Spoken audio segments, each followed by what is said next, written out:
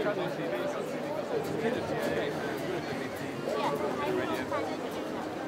well, not too much, I hope. I saw you picking up the stuff. I did do that. It's amazing. It's just even on a beach nobody ever goes to. You're going to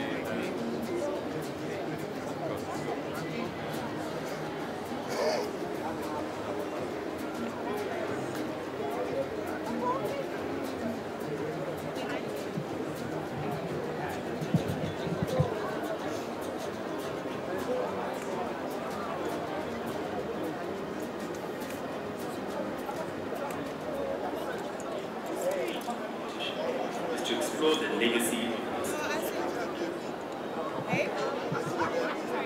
We're going to be exploring Nelson Mandela in 3 parts. We believe that he had 3 very significant phases in his life. The first, we'll be exploring Nelson Mandela as activist.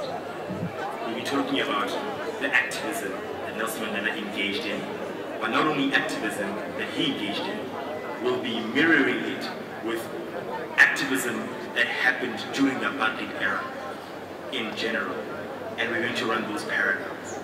Importantly, we're also going to be running the parallels between the activism, anti-apartheid activism, and contemporary activism, and the forms that they take today. We'll take the kids on a tour of the Apartheid Museum, for example, or Hector Peterson Museum. We'll take them to Soweto and have different dialogues and conversations about that era. And we'll have 2 debating rounds in Soweto discussing those very issues. So what we do just generally is that we use debating as a tool for education. So our debating motions, or debate motions, are the very educational tools that we use to put kids in a position where they are polarized by a topic and they have to unpack its meaning through a world school style debating format that is very rich, but we are trying to scale it to as many young people as possible. And that's what the tournament is, that's what it's about. And what we aim to achieve, as I said, is to have a full unpacking of our science, a full understanding. But it's not an ordinary debating tournament, it's a tournament with the aim of spurring young change makers from space and meaningfully, literally changing their lives after the program itself has finished.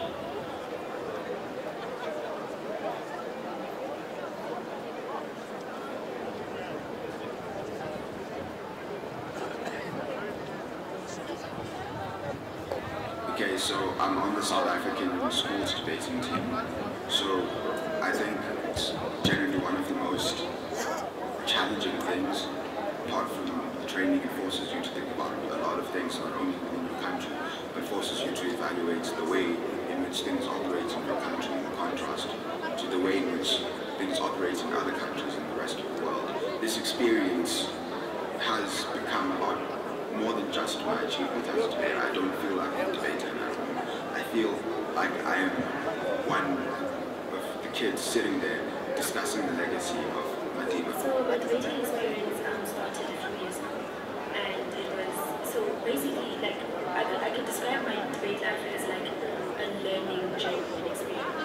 So I think like the thing that I can take from debating is just like how much I've learned both about like international things that are happening, the issues that I've come to like really care about to a point where it decided my career. Like that's how much like I've learned and I'm passionate about. But more than that, like the Nelson Mandela Challenge has helped me like come back to like the South African issues that like South Africans face as opposed to like the international. So it's been a great experience. You get to learn, you get to meet different people, to engage topics from different perspectives. And this experience is just an escalation. It opens areas and scenarios where you actually learn about what's happening in today's society and how it has changed over time. And you learn about how you as an individual can actually change society and different points of view on society and how you can move forward. And with the Nelson Mandela Foundation, challenge, how it helps with that it gives us a platform to learn about South Africa's history and how Mandela has changed South Africa's history, right?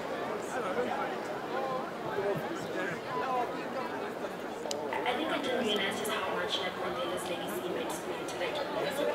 Mandela's legacy really to me means like it means that I get to continue something. Please note that the event will start in 30 minutes. The event will start in 30 minutes. A terrorist person, an activist by others, can become sort of the champion everywhere. Can bands that can walk that line between actually doing something to help people while not feeling like you're trying to knock down. There's something calling subtle, but I feel like it's something that I would like to take into my life. It's easy to knock down someone you see as your opposition. It's a lot more difficult to build your side while still trying to work together with the people you saw as your enemy. And that's something that's very important. Because I want to become the best. The reason why I'm not comfortable with saying that this is because the legacy of Mandela isn't one that says, listen to what everyone says. It's one that tells you to question everything around you, to question whether you are where you deserve to be, to question whether his very legacy that we learn about today is the legacy that is the truth, to question whether he could have done things better, because he's just a human like the rest of us. What Mandela means to me is an individual who would go to the last extent to fight for my freedom, even though he didn't know me personally, but he would go to the extent to fight my freedom. And he says that it's an ideal that he hopes to live for, but if it needs to be an ideal that he will die for. It's the point where someone would give up their own lives for me to conceptualize my own belief and my own freedom, for me to be here now. I think that's important to me specifically.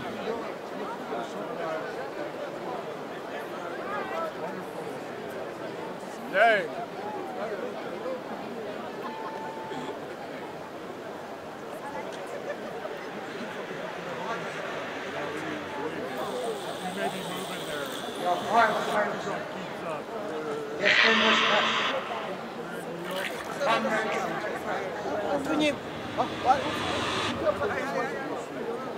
Time for the healing of the wounds. Has come. We shall walk tall without any fear in our hearts. Now we are SABC.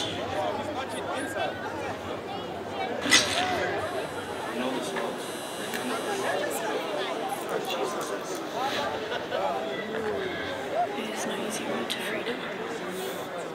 Don't judge me by how many times I've fallen down.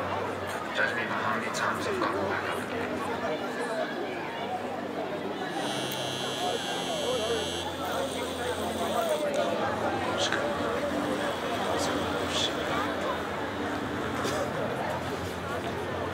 Freedom cannot be achieved until all women are emancipated from all forms of oppression.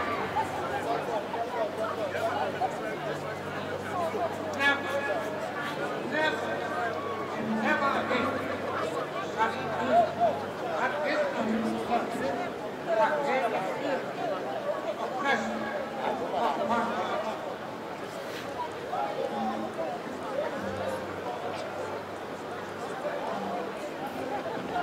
Sometimes it feels like a generation too late.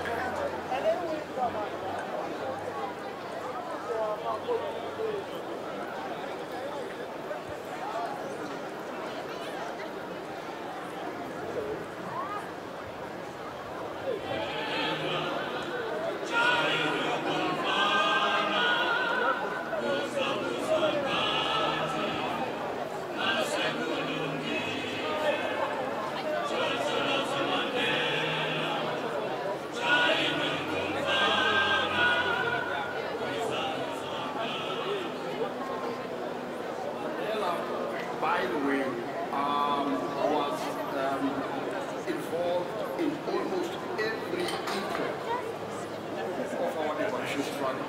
You know, from the Youth League, from the ANC Youth League in the 1940s, to the Defiance campaign in the 1950s, to the treason trial, to the armed struggle, to Robben Island.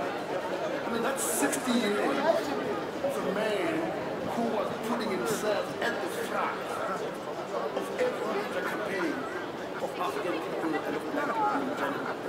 And so when we speak about Mandela, let us stop talking about Mandela and the 1990s. Let us speak about Mandela as a historical figure. And then, when you do that, you begin to appreciate the sacrifice of the man.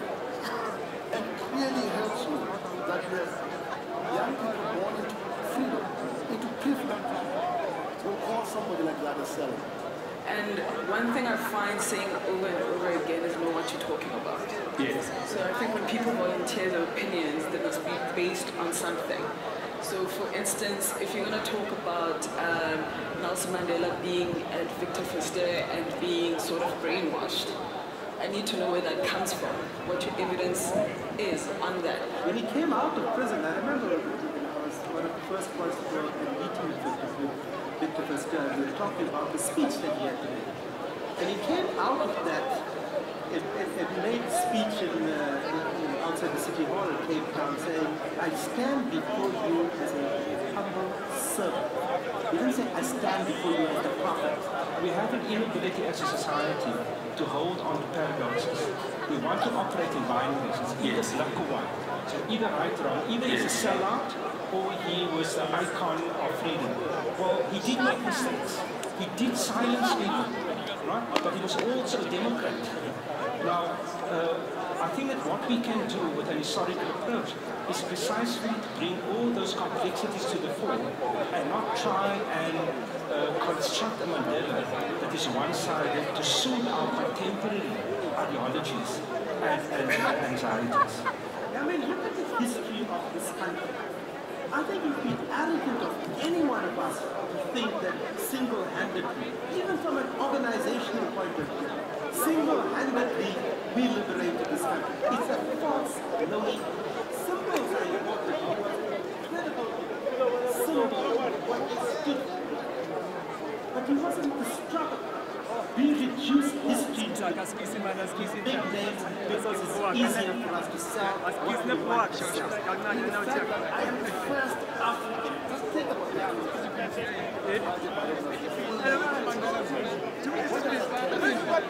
It tells us we've done our job.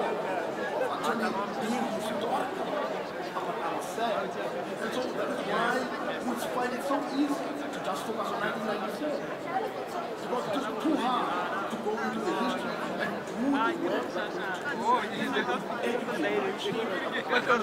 So part of my answer is that we talk too much about the ANC and not enough about other aspects of our history. So it is that we talk too much about Mandela, but it's part of the construction that we've had. Because Mandela embodies also this aspiration of a nation, which itself is problematic. But we hold on to these because they make us feel good. And when we criticize it, it seems like everything is falling apart. I'll give you an anecdote he gave me once, in 1994, when I was responsible for the Reconstruction Development Program. And he said to me, you know what, Jay, what about the reconstruction and development of the soul? Whether you felt superior or you felt inferior, you are still good. Did we not paper over that book? Did we not create this notion of a rainbow nation? That whenever there's some explosion that happens, even a tweet, all the old trauma, those fault lines explode into the present. We do not have an identity. We can never have an identity until we come back to that and start to heal them. And start to recognize there are differences between us, and unless I know your story, you can never know who I am. This preoccupation of Mandela, in fact, erases the majority of the population in the history that we're writing. And that is women. In the person of Mandela, whether we like it or not, various erasures and silences have happened. So we have to celebrate him, but we also have to celebrate him in a critical way and bring those other voices into the historical narrative. Sometimes I do get frustrated with the debates, with the noise and the absence of hard work.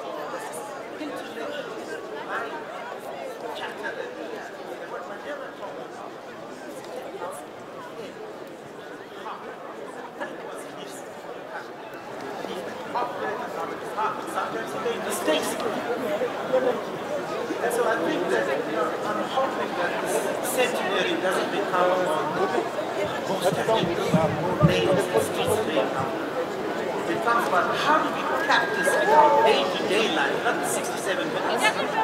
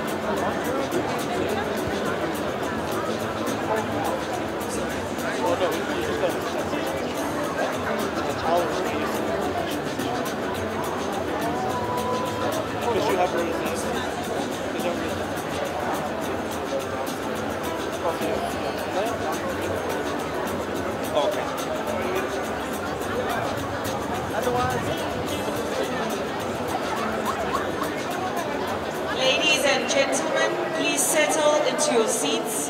The event will start in 15 minutes. Please settle into your seats. The event will start in 15 minutes.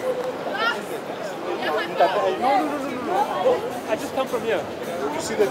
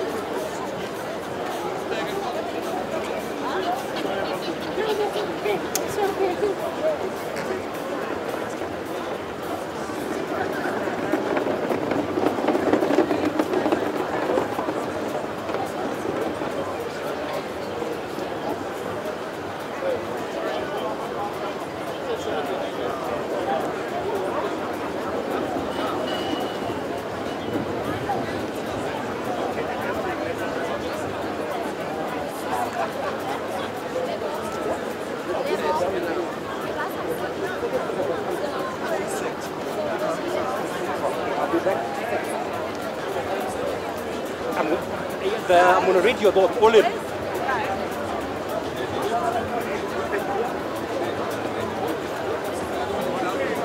Sorry.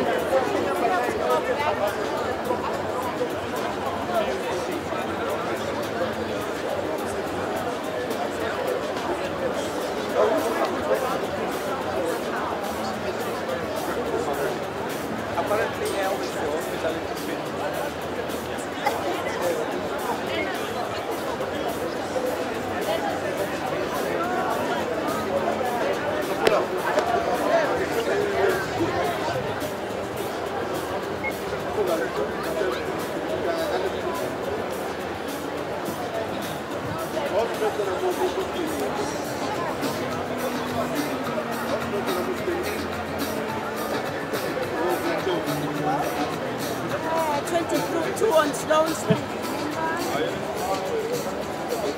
Okay.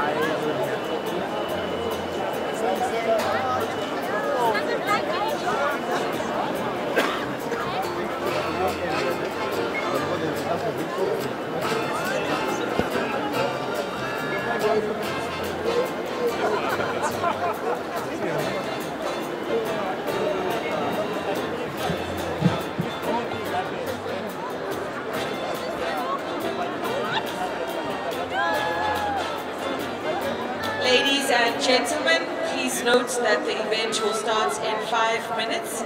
Please settle into your seats. The event will start in 5 minutes.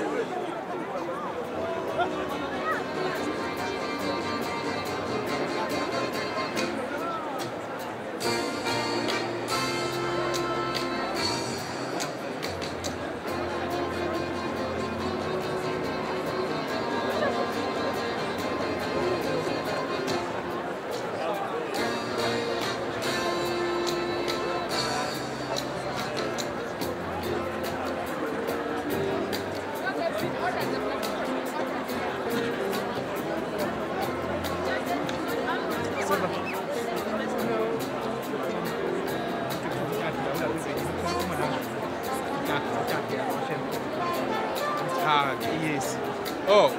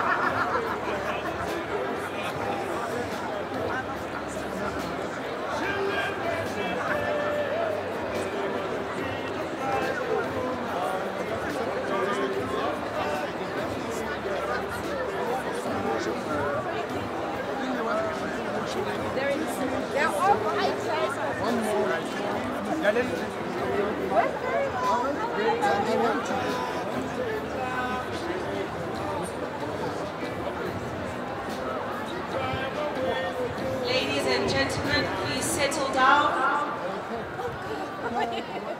Please settle down for the start of the event.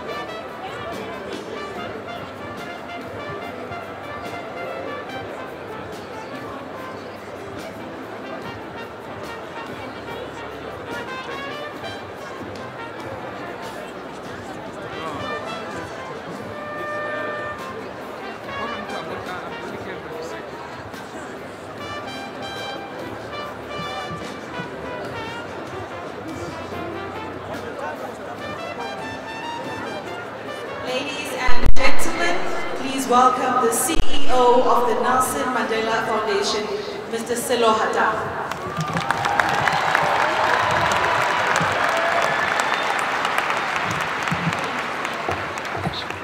Thank you very much. Good afternoon. You know, with the stadium so full, surely you can at least greet back, unless if the mics are not working. Good afternoon. This is a very exciting moment for us, and I would like to welcome you to the 16th Nelson Mandela Annual Lecture. It fills us with pride to then have you all here. We have managed, for the first time in the history of the Nelson Mandela Annual Lecture, to have 15,000 people sitting in this stadium.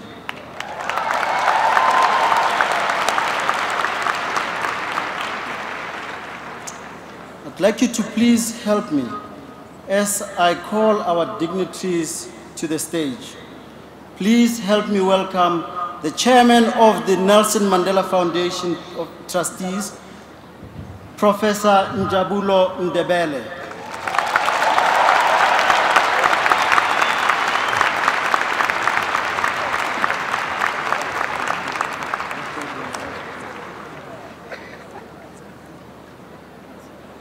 Please help me welcome Mama Grasa Machel.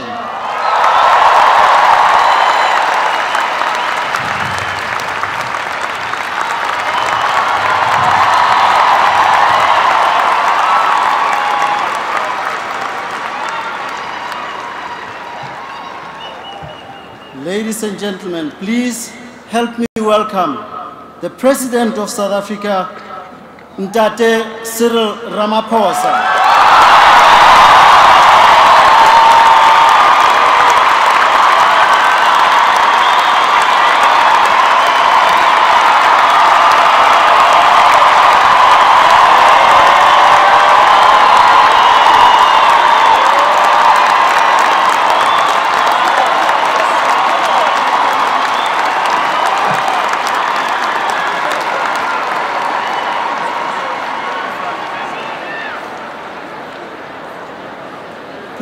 help me welcome our partner for the 16th Nelson Mandela Annual Lecture, Ntate Motsepe.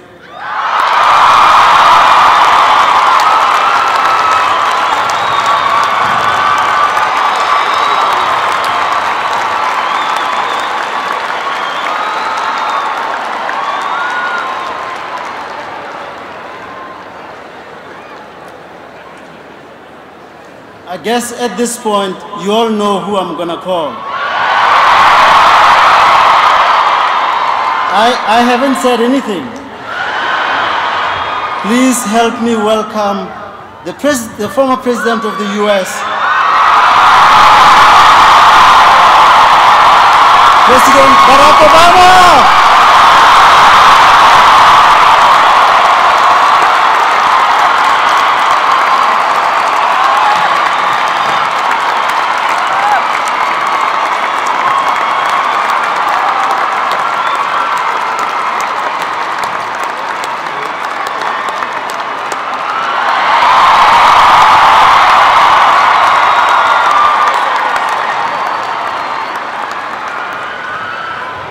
Without sitting down,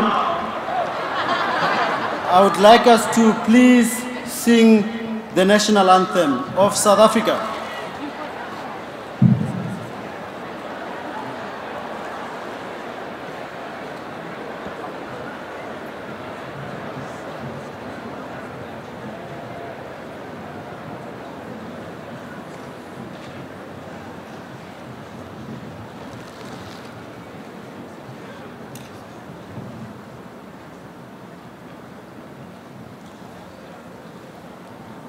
This will be rendered by the Soweto Gospel Choir. I have to tell you that I tried to audition and they rejected me. And I'm still trying to sing for the Soweto Gospel Choir. So I'll still try, Prof. There they come.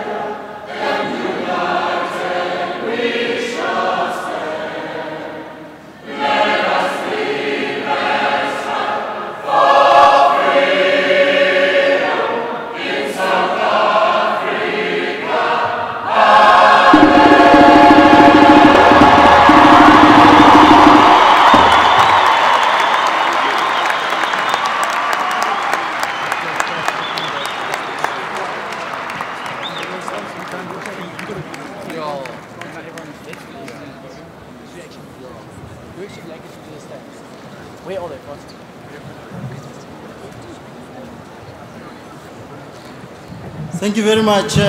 Soweto Gospel Choir.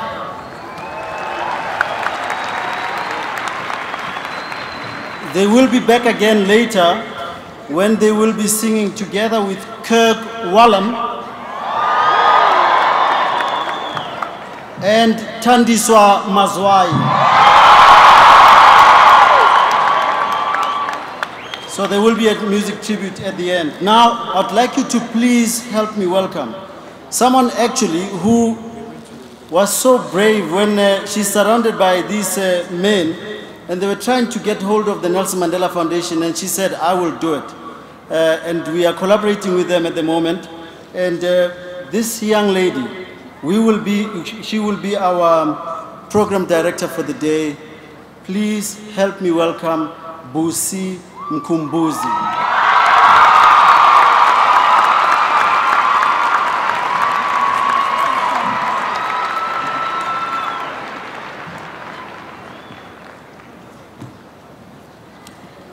President Cyril Ramaphosa, President Barack Obama, Mrs. Graça Machel, Professor Njabulo Ndebele, Dr. Patrice Motsepe, and Mr. Silo Hatang.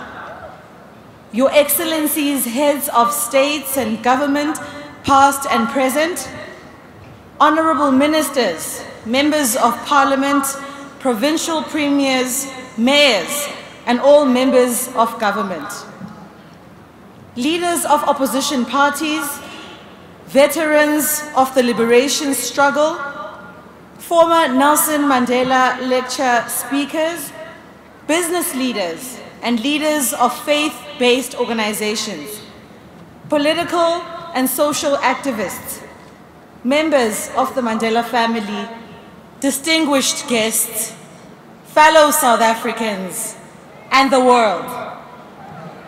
It is an honor to stand before you today to celebrate the centenary of Nelson Rolihlahla Mandela.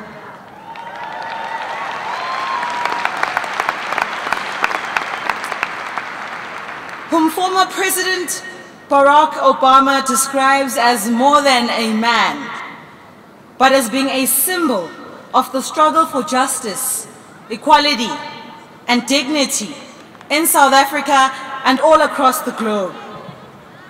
In 1994, the year of my birth, Madiba emerged as president of a democratic South Africa.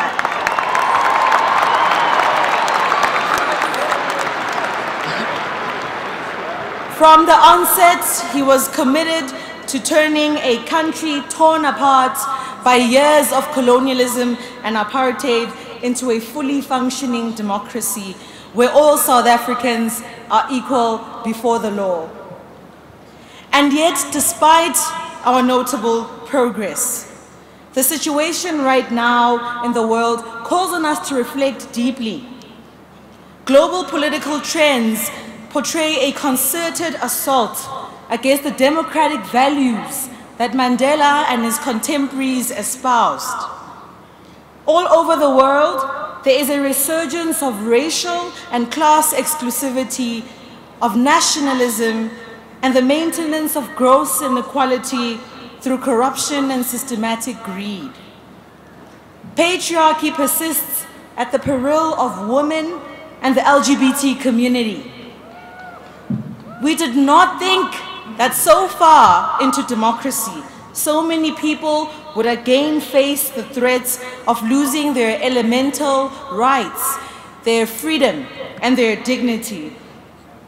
This is therefore an auspicious occasion, ladies and gentlemen, to reflect on the principles and values that defined Mandela's life and legacy. Principles such as tolerance, inclusivity, reconciliation, and the rule of law. These principles underpin Madiba's legacy and can heal the world of its social ills. These principles also broke the political deadlock in the 90s, and I truly believe that they need to be invigorated in 2018.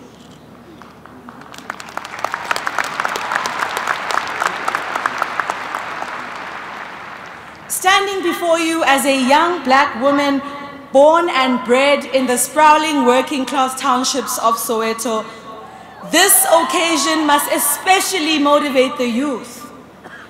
It must motivate them to take the forefront in the endless struggle to sustain livelihoods globally. During this centennial celebration of Madiba's birth, I encourage all dignitaries, institutions of government, business, and all fervent supporters of Mandela's legacy to put their weight behind the youth, who I believe are the true custodians of our future.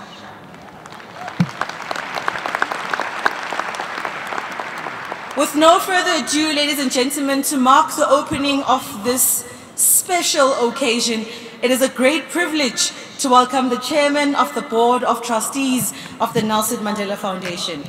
He is an established scholar who has been a key figure in South African higher education, an author whose critical and creative writing have tackled the effects of apartheid on black communities, protest, democracy, and reconciliation.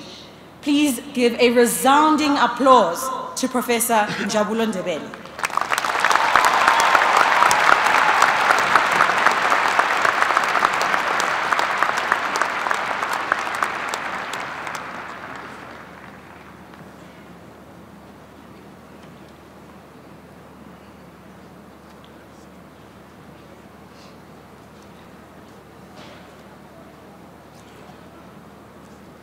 President Ramaphosa, President Obama, Mama Machel, Dr. Patrice Motsepe, and so many distinguished guests who out there who have graced our occasion with your presence. And ladies and gentlemen, all of you from far and near.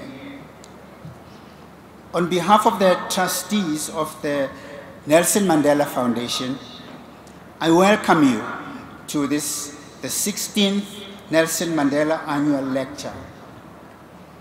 Thank you for joining us in your numbers to remember Madiba on the eve of what would have been his 100th birthday, and for doing so by coming to listen to a lecture by an extraordinary leader, President Barack Obama.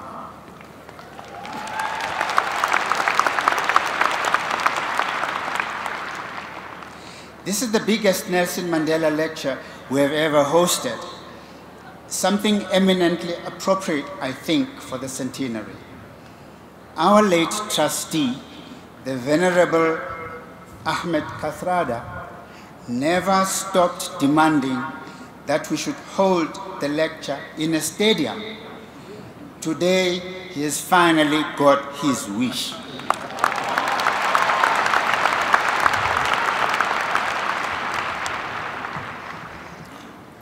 "28 years ago, with one hand clasped around the hand of Mama Winnie Madikizela Mandela, the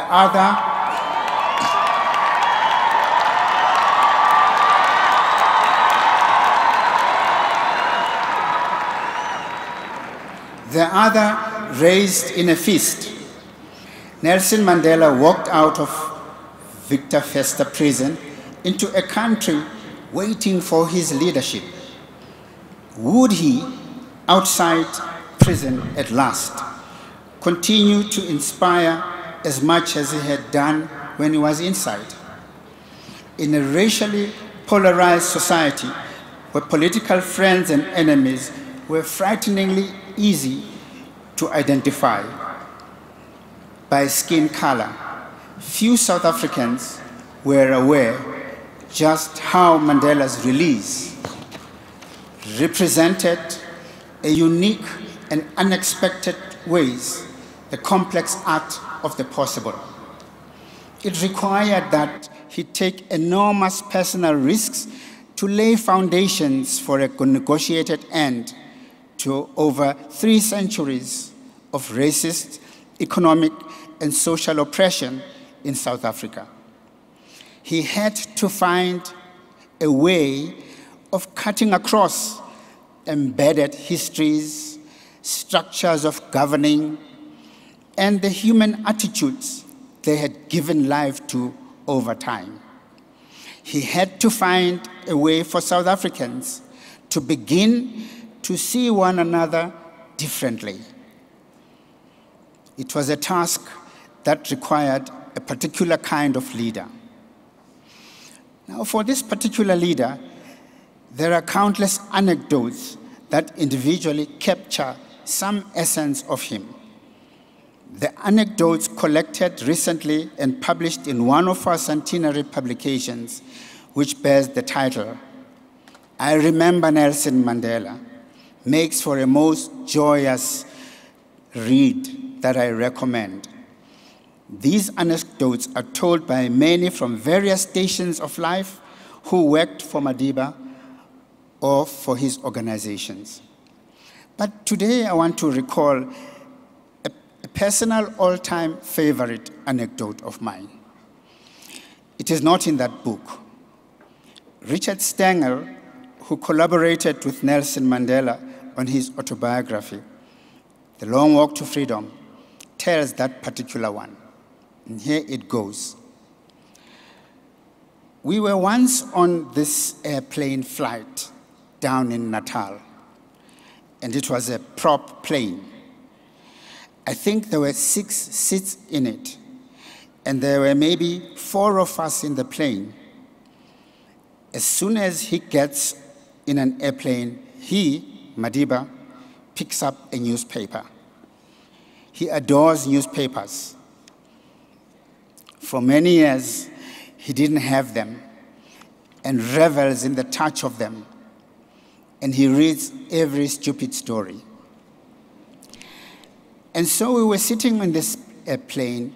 The plane was up, and he was reading his newspaper. And we were about, I don't know, halfway there. And I saw, to my great horror, that the propeller had stopped going round.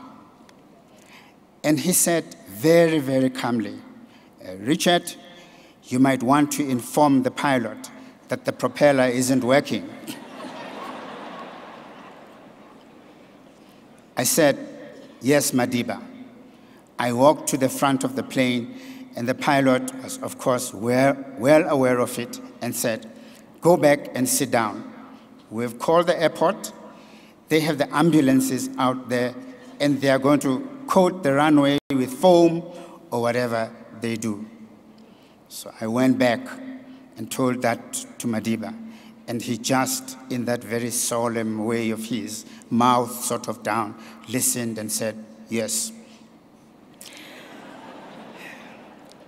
And then picked up his newspaper and started reading. I was terrified, and I calmed myself by looking at him, and he was as calm as could be, like the prisoners on Robben Island that must have looked at him when they felt scared. He just looked as calm as could be. Well, the plane landed safely while Madiba retained his calm and flustered expression all the way as we stopped off the plane.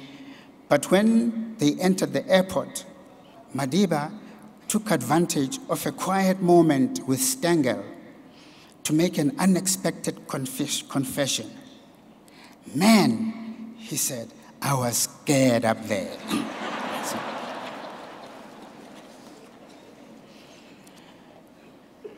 So Madiba was able to put up the armor of self-composure to mask the turmoil and fear and uncertainty that was churning inside of him. The best part is by far in his honesty, to give words to his fears at the appropriate moment. There's a certain grandeur to it.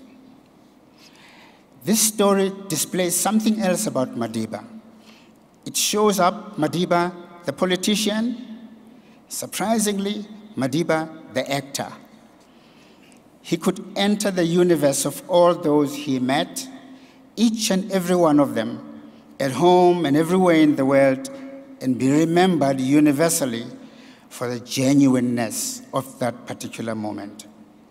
The actor in him was able to remove from the politician any semblance of guile, at the same time that the politician gave to the actor the semblance of power to effect change. In him, we could see an intriguing coexistence of power and beauty. It is a coexistence of attributes that he bequeathed to us in the hope that 24 years after the birth of our constitutional democracy, we will be more powerful and even more beautiful. Through Madiba the actor, displayed in this anecdote, I want to pay tribute, therefore, to all actors, artists, writers, dancers, musicians, who in their different art forms are able to feel intensely the characters they become, the thoughts they think, the feelings and emotions they feel deeply. They make real the experience of being truly alive. And being truly alive is what all South Africans today have to become once more, through an act of will and the courage to be clear-minded and steadfast in moments that require them to be courageous.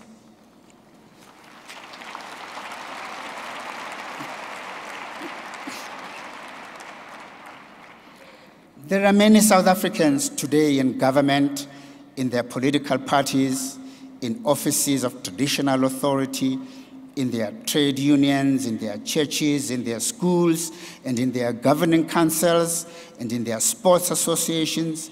They all play important leadership roles, but some will, by willful intent, have caused the propeller of the airplane of state to stop going round in midair, and who will go on to read a newspaper, see themselves in it, and pretend to be completely innocent.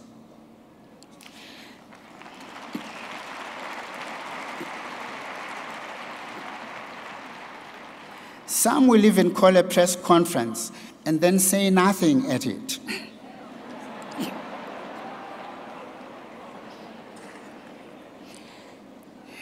These are the characters that actors get to play as the bad guy.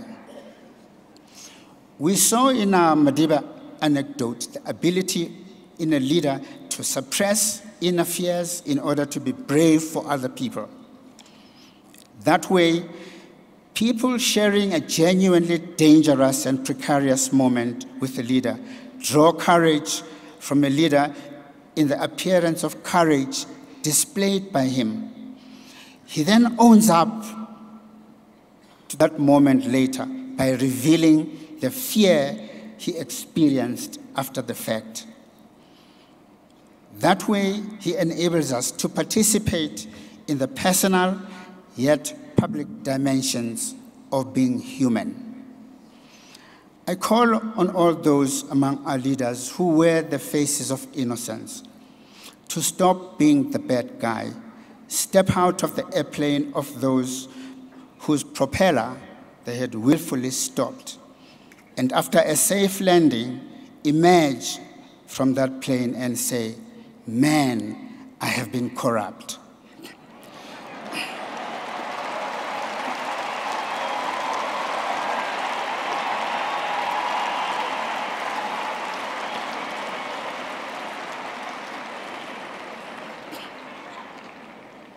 I am certain that Madiba would have approved as you do. Let us remember those 4 years of difficult negotiations in which, despite some significant loss of life, South Africans did not slide into a bloodbath of a racial war. Madiba's compass remained steadfast and trusted. With the birth of a new democracy achieved, Madiba, as president of the new Republic of South Africa, spent 5 years building constitutional, legislative, political, economic, and social coherence to support and promote a new democracy. Let us remember that the South African Constitution and the society envisaged by it placed participative humanity and belonging at its core. Such would be the country that Madiba dreamed of. His dreams were shared at the time by all political parties, trade unions, business institutions, civil society organizations, communities, and families throughout the land that all agreed to work together in a constitutional democracy to achieve these dreams. No one ever before, none ever before, had been head of state of South Africa for all the people of South Africa. Tirelessly, he worked to ensure that our democracy would become more strong. Indeed, it was strong enough to survive the predations and devastations of the last 10 years. Too many South Africans in that time have been left behind. Too many have become deeply alienated. Too many believe they have nothing to lose. The new governing party administration has provided strong evidence of a determination to clean up and fix broken institutions and restore the best hopes of a nation.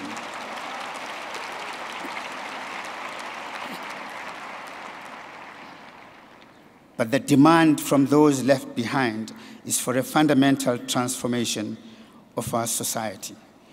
We give strength to our new president to rise to the occasion,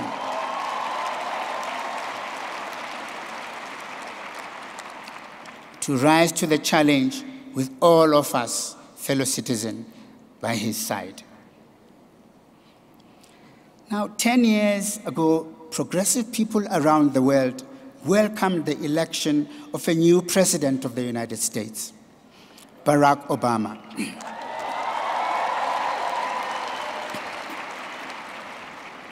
A leader who sought to bring hope and renewed optimism to a democracy more than 200 years old.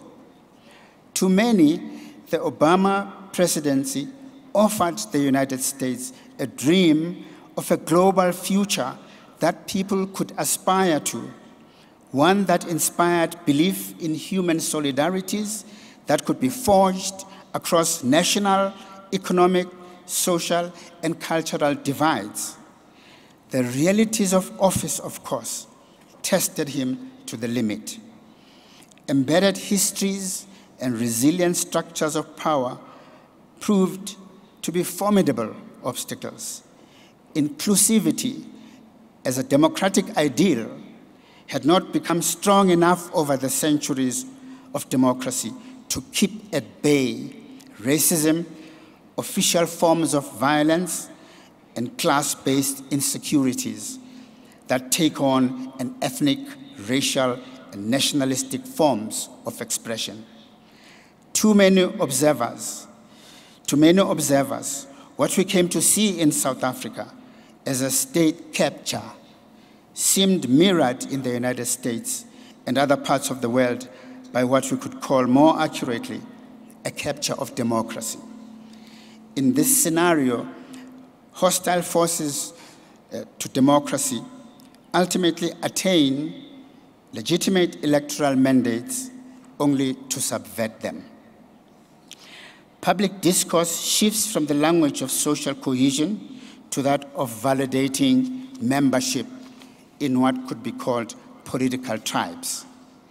The persistence of structural racism and of denialism in relation to received structural privilege deepens historic divides, as do the whims of the market, structured through 5 centuries of global capitalism.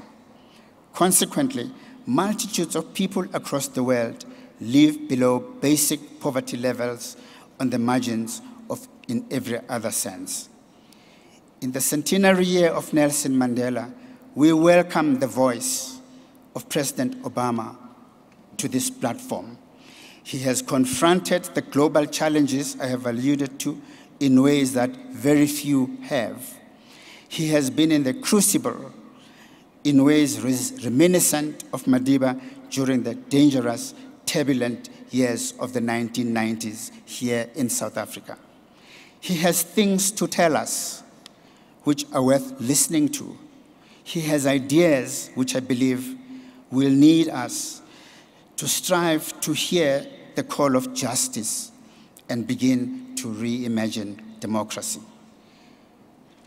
To conclude, let us find the Madiba in each of us. Let us be the legacy.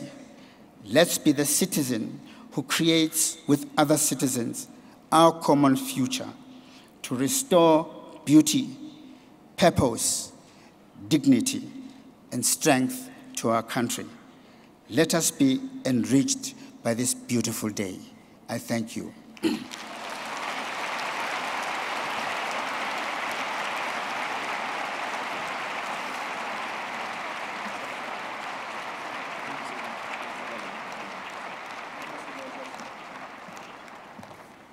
Let us be the legacy. Thank you so much, Prof. Ndebele, for that enlightening and entertaining speech. Not only do you stand here as a giant in history, but as someone who has truly kept his pulse on what is a vibrant country that is finding its path to the future. We really appreciate that. Thank you so much, Prof. Ndebele.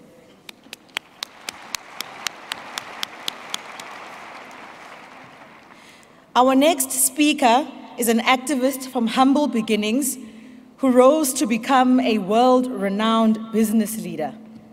He is the founder of mining giant African Rainbow Limited, through which he has distinguished himself as an entrepreneur with exceptional skill. Not stopping there, however, this true son of Africa is a trailblazer in responsible corporate citizenship. His family is the first on the continent to make the Giving Pledge, with key areas of support including the fight against HIV and AIDS, cancer, and Ebola. This giant also supports education, music and art, religious and non-governmental organizations.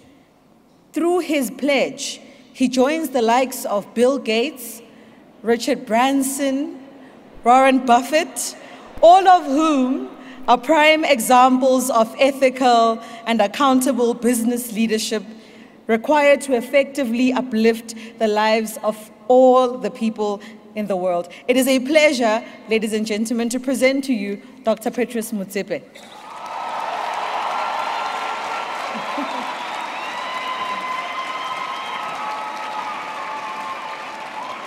Thank you. Thank you. Thank you very much. I think the presence of each and every one of you is a living proof that the legacy, the spirit, the values of Nelson Mandela is alive. And also that the spirit of the Rainbow Nation. I mean, you represent South Africa in its beauty, in its inclusivity, in its common commitment to what Nelson Mandela stood for. And I think all of us take huge encouragement and huge inspiration from the commitment to uphold the legacy of Nelson Mandela and to continue this country on the path that he set for us. I'm now going to start by recognizing and paying my respect to President Ramaphosa and to welcome Barack Obama. Welcome back home, Barack.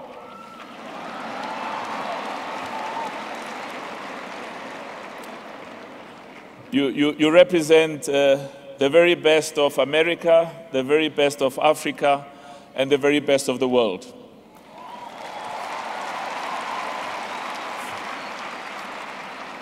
Mama Graça Machel, we're most honored to see you here with us. The Mandela family, I saw Zinzi, Zenani, and various members of the Mandela family. Can we clap hands for them, please?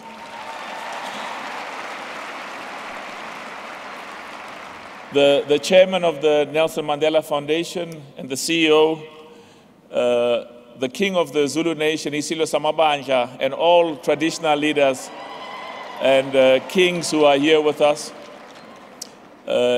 His Grace Bishop Barnabas Likhanyani, and all of the religious leaders and faith-based leaders who are here with us. And of course, in conclusion, recognition of all our ministers. I saw former President Kgalema Motlanthe. Mkhulu, welcome. You know, when we met many years ago, in the way we did, we'd always say, "Hola Madiba, hola. Hola Madiba, hola." Ukhona umoya wakaMadiba la, mina ngiyakuzwa lo moya lo. Moya wa Mandela uteng, moya wa lerato le wa kopano. En is eintlik ook belangrik, in die gees van Mandela is dit belangrik dat ons almal saam is. Is pragtig. And everything he stood for. Now, in 1994, when Nelson Mandela was inaugurated, it was a deeply, deeply emotional, it was a historic day, but a deeply, deeply emotional day for all of us. And I remember my wife and I, Precious, we shed a tear because I think many South Africans were very emotional. We never thought that we would live to see Mandela take that oath as president of this country and unite all of us and give hope and inspiration to all of us. But President Obama, we had the honor of also going to your inauguration in 2009, as well as in 2013. And we left and worked in America for some time. And to see you, a president whose father grew up in Africa, take the oath and say, "So help me God," was a deeply, deeply emotional experience for all of us. And on that day as well, we also shed a tear. And because it was living proof that in America, as well as in anywhere else in the world, and particularly in South Africa and in Africa, every young man, every young girl, through hard work and sacrifice, can realize the very, very highest of their dreams. And your presence here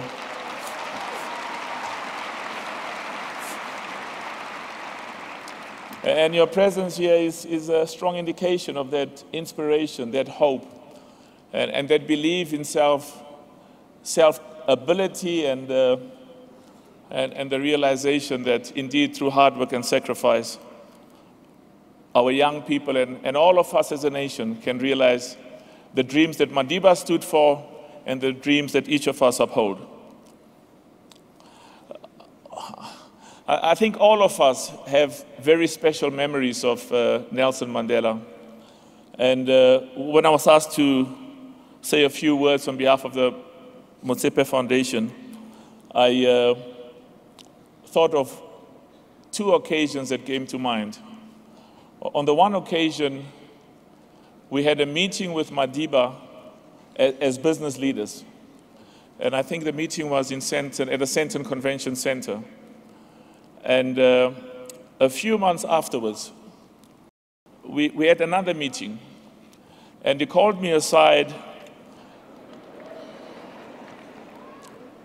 and he called me aside and he said to me, there was something I liked in what you said at the business meeting at the convention center.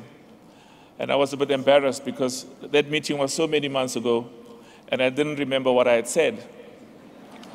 So I sort of humbly asked, Tata, can you please remind me, what did I say? So I said, please remind me, what did I say? And he said, at that meeting, we made a statement that the future of the successful, the future of the educated, the future of the wealthy in South Africa, and the future of the families of the successful and wealthy is not bright, And in fact, they do not have a future if the poor and the unemployed and the marginalized have a future. And that memory stuck with me for many, many years afterwards. And that was partly why in 1999 we formed the Motsepe Foundation, and in 2013 joined the Giving Pledge, because it was also part of a recognition that all of us are what we are because of the people of this country, because of the sacrifices, because of the hard work. All of us in our lives had somebody who gave us a helping hand. And there's a huge, huge obligation on those of us who are in a position to make a humble contribution to give those who are less fortunate a brighter future. What is also important, particularly in this era of corruption, in this era of people in various positions of authority, particularly in government. But corruption is not confined to government. Many of us in the private sector also have to be very, very careful. In fact, in most cases, in order for you to have a corrupt politician, you need an equally corrupt businessman or an equally corrupt entrepreneur.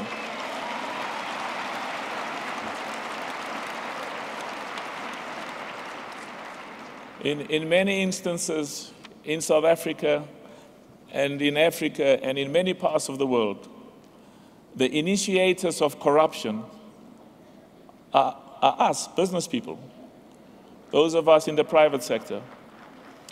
And it is very, very, very important. There are so many people who sacrifice so deeply, and many of them paid the ultimate sacrifice. The ultimate sacrifice.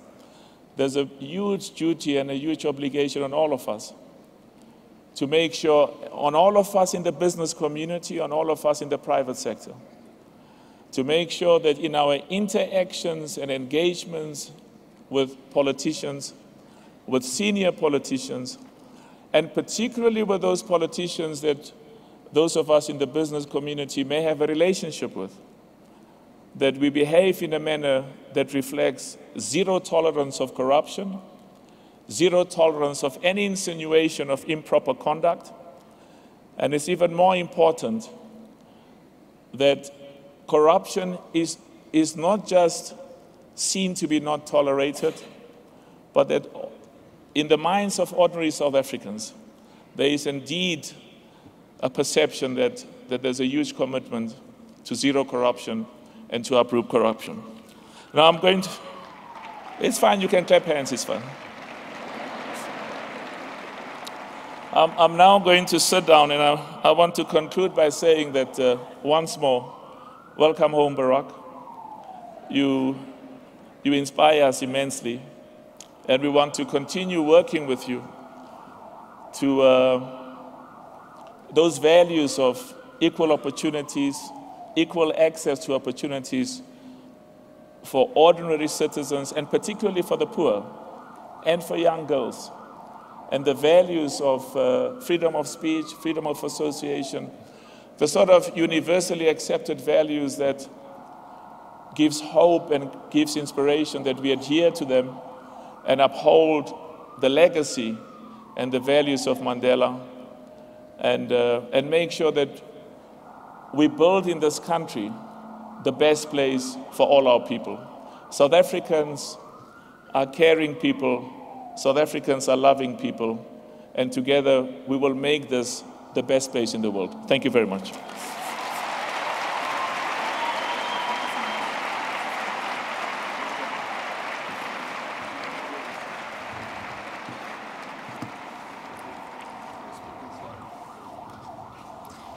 Thank you so much to Dr. Motsepe.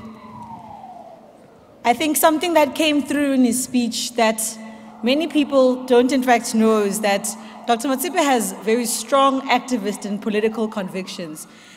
And that if we all have those convictions driving whatever work we do, the fruits of the work that we do becomes uplifting. We in fact extend this Hola Madiba Hola in December when the Global Citizen Festival and the Motsepe Foundation bring Beyonce to South Africa.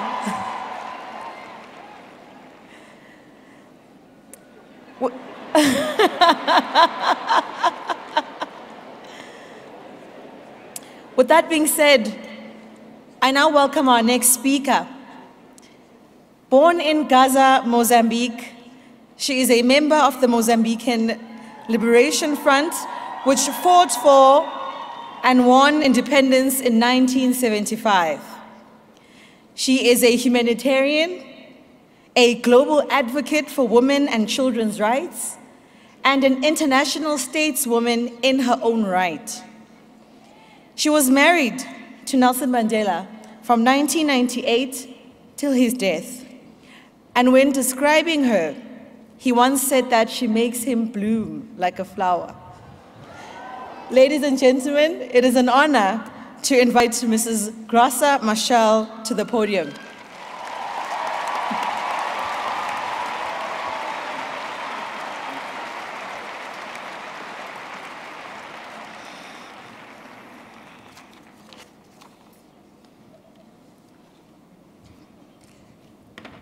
President Cyril Ramaphosa, I can see Madiba smiling to hear me calling President Ramaphosa.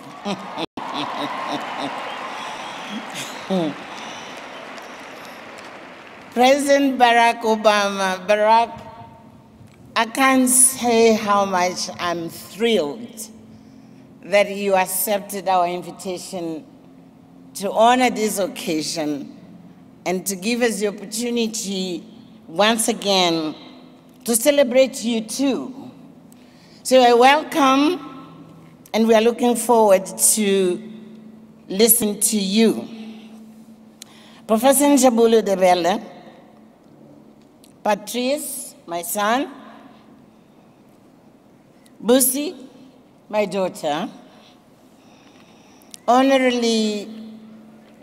honorary dignitaries and the esteemed guests here today. My two big families, the Mandela family, the Machel family, my very special brothers and sisters, the elders who are here represented. All of you South Africans, today you are very special. Good morning. No, it's afternoon. Good afternoon.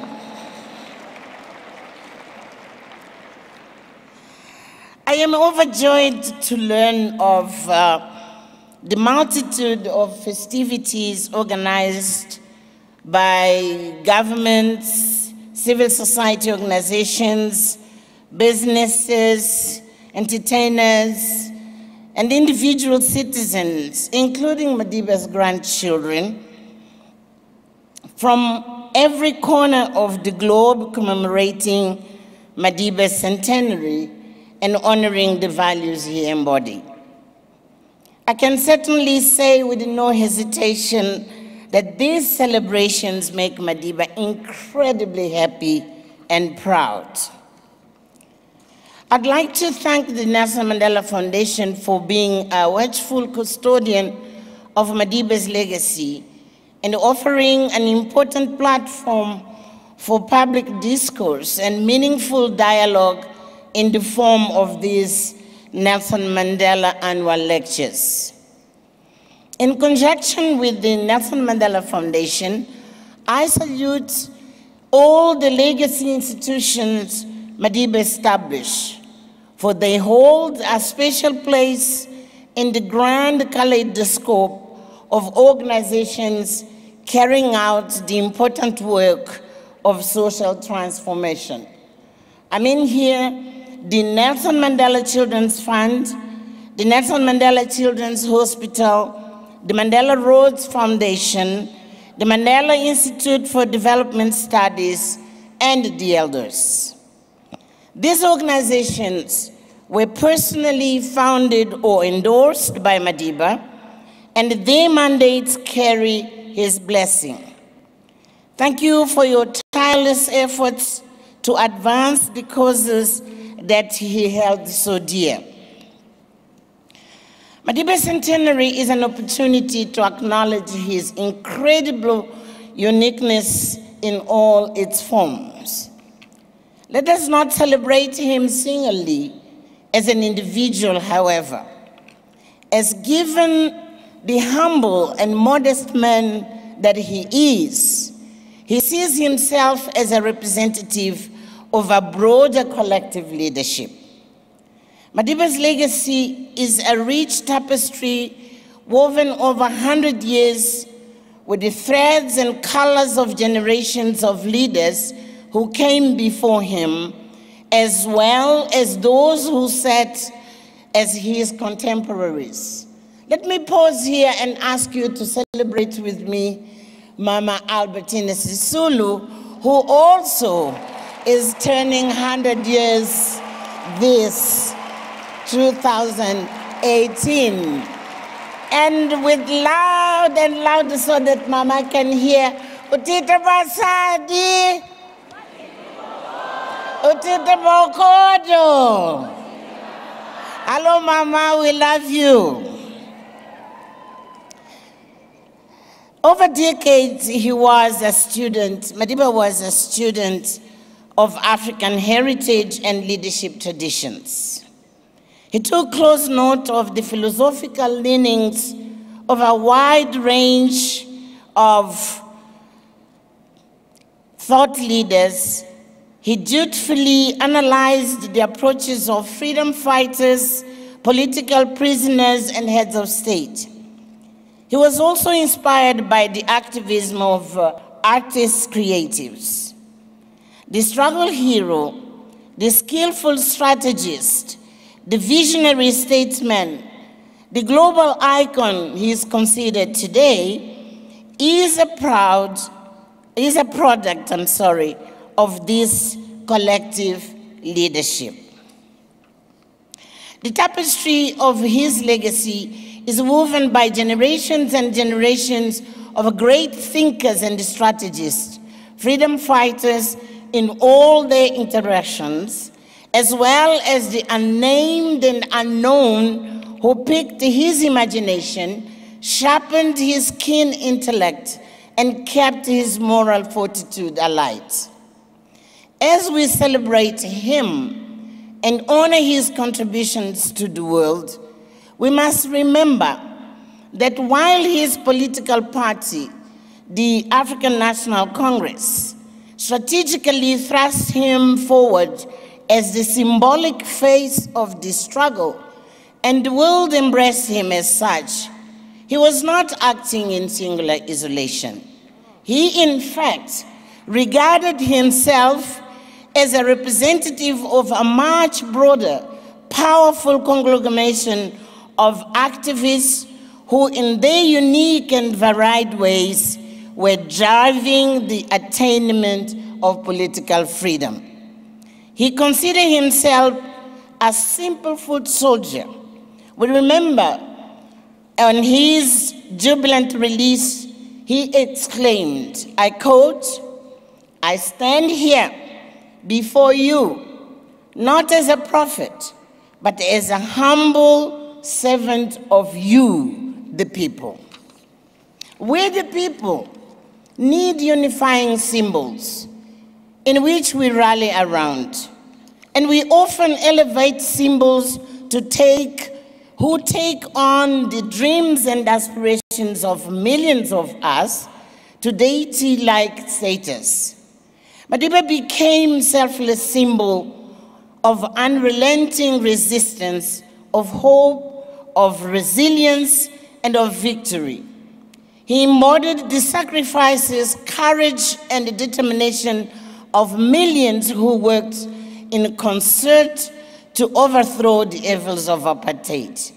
Perhaps his resolute commitment to his ideals in the face of seemingly unsurmountable odds, his incredulous strength of character and integrity, and his affirmation of the narrative that indeed good can triumph over evil are why we admire and we revere him so. Madiba internalized the courage and determinations of his own people and gave the absolute best of himself to give to South Africa its political freedom. But even having achieved the highest aspirations of humanity, the Madiba I know is a simple, grounded, and humble man. I want to share with you one of the moments where this humility expressed itself so genuinely. Madiba was attending the 75th birthday of his close friend and comrade, George Bezos. The event was a star-studded affair with anti-apartheid struggle heroes, VIPs from around the world in attendance.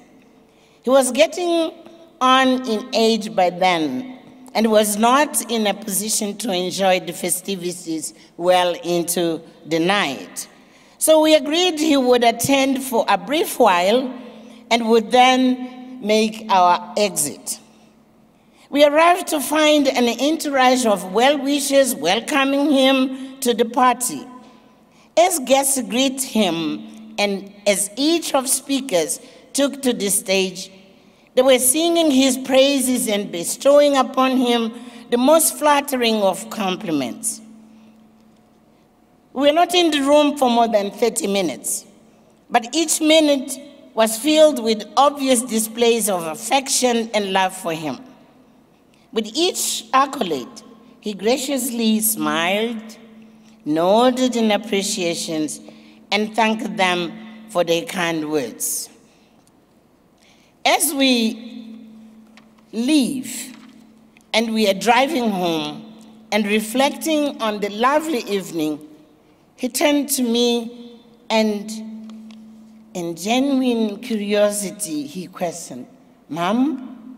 Because he used to call me Mom. He said, "Mom, don't you think these people are exaggerating? I'm not at all these things they are saying about me."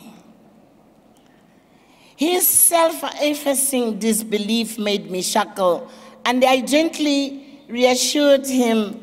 And I said, "No, Papa, they're not exaggerating. Yes, you are indeed all these wonderful things they said tonight, because you represent the best of what so many of us aspire to be." He nodded in seeming agreement, but I could tell he did not fully believe me. You see, he was cognizant of the fact that he was a flawed human being and said in many occasions that he was not a saint. The stature to which he had risen and the symbol of virtue that he had become did not shake him into pompous arrogance. Despite his monumental achievement, his incredible influence and impact, and overwhelming fame and notoriety, the essence of who he was and his level of self-awareness had never been altered. His sober view of himself was that of many times you'd say, "I am a country boy." Madiba was humble enough to recognize the limits of the achievements of his generation. He wisely wrote in his long work to freedom, and I quote, "The truth is that we are not yet free. We have merely achieved the freedom to be free, the right not to be oppressed. We have not taken the final step of our journey, but the first step on a longer and even more difficult road. For to be free is not merely to cast off one's chains, but to live in a way that respects and enhances the freedom of others, unquote. Madiba and his contemporaries laid a solid base for today's generation to now stand free and unconstrained in the continued long work for equality and prosperity for all. They provided the enabling environment for the youth of today to build on foundations of political emancipation and continue weaving a tapestry of their own historical imperative and the thread in social and economic freedom. His centenary gives us the opportunity space to remember how we can take inspiration from his life to bring us closer to the world where, and I quote again, we live in a way that respects and enhances the freedom of others, unquote. The youth of this country and this continent must follow in his footsteps, as the promises of social and economic justice are theirs to fulfill. As Madiba famously said on the occasion of his 90th birthday, I quote, "It is time for new hands to lift the burdens. It is in your hands now," unquote. Young and old alike, we all have the seeds of the Madiba magic within us to confront the challenges we are facing with along our own to freedom. We all have both the ability and the responsibility to touch the lives of those around us and uplift our communities. As we reflect on the previous 100 years, we also look with legitimate optimism to the next 100 years. It is not by chance that we have amongst us one of the finest global leaders of the 21st century here today to deliver the centennial Nelson Mandela Lecture, President Barack Obama. He is a youthful symbol of transformative leadership on his own right. He's one who has dutifully heeded Madiba's call and taken up firmly in his hands the hard work of leading by example. As the first African-American president, and I'm saying intentionally, first African-American president, Barack Obama stands on the shoulders of giants. He too was influenced by generations of greats who came before him. And to paraphrase the words of our revered Maya Angelou, I quote, "He came as one, but he sends as 10,000, unquote." So, today we are in the presence of two inspiring symbols. And while he came from different historical contexts and circumstances, Mandela and Obama are symbols of victory over adversity. We have before us a beautiful bridge between the best of leadership of the 20th century to the promise of what is emerging for the 21st century. And here, I want to take the pride as an African mother and grandmother.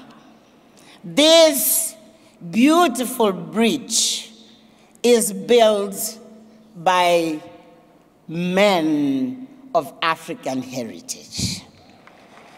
And this means the best of what we as Africans, we are offering to the world, that we can be the best of what humankind can find in situations of adversity, but lead for service. Rooted in the deep desire to elevate the human condition, both have been faithful to the dreams and aspirations of their people. They rose to global prominence fueled by their activism at grassroots, and they are loyal to the values and principles instilled in them by their communities, which molded their character and nurtured their inner strength. From the humbles of beginnings, they are representatives of the masses and reached the pinnacle of power and influence. But in doing so, they were able to elevate the rights and ambitions of the disenfranchised and the weak, of young and old, of both men and women, of black and white. And it took us as a human family to a space where we recognize our common humanity and we understand how inextricably connected we are as human race. In his foreword to Madiba's book, Conversations with Myself, President Obama writes of Mandela, I quote, "His example helped awaken me to the wider world and the obligations that we all have to stand up for what is right." Through his choices, Mandela made it clear that we did not have to accept the world as it is, that we could do our part to seek the world as it should be, unquote. We see how Madiba inspired a young Barack Obama to become an example of leadership for service. From activist and community mobilizer in his hometown, from his seats in the Senate and White House, and to now developing young leaders around the world through the Obama Foundation. I repeat, as the first democratically elected black president of South Africa, Madiba, and the first African American president of the United States, they both hold unique prominence in our consciousness. And for as groundbreaking and iconic as their places in history may be, there is a familiarity that connects us to them. As they emerged from ordinary circumstances, which are not foreign to many of us. A boy from village of Mvezo in the rural Eastern Cape, and a community organizer on the south side of Chicago. They give hope and validation to millions of young people around the world who identify with these humble backgrounds. They are proof that condition is no limitation. Once Madiba was asked by one of the Mandela Rhodes scholars, and he asked, "What is your dream for this country and this continent?" And Madiba replied, my dream has started already. Here you are." To honor Madiba's legacy is to search and find in every one of us those values and strengths that enable us to go beyond ourselves, to embrace the bigger causes, to take risks, to make sacrifices for what is right, to be in service to others so that every single human being lives with dignity and in freedom. To celebrate Madiba is to nurture the future where young people who are working in the public and private sectors, within civil society and academia, and in the arts and athletics, in townships and villages, in refugee camps and favelas, in slums and suburbs, will have been inspired to seek the world as it should be and become the giants like those we are celebrating here and today. And on behalf and together with those young people I have just talked about, can we all please say, yes, we can? Again, yes, we can. Thank you.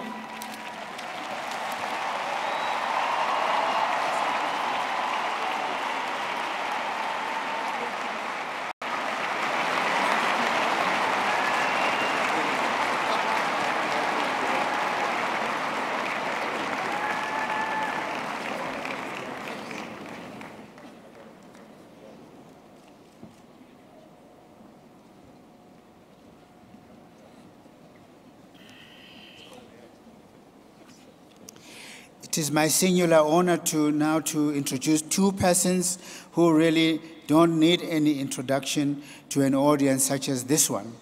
So my task is short and immensely pleasurable.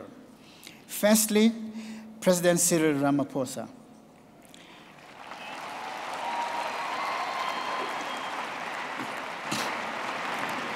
He has been a leader in every sphere in which he has been active, from the university campus to the trade union movement, from the liberation movement to the private sector, from political party to government.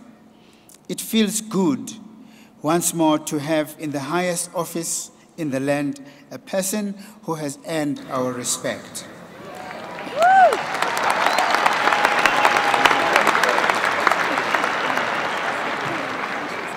The high regard Nelson Mandela had for him as a leader and as a colleague is well known, and the two had a long association.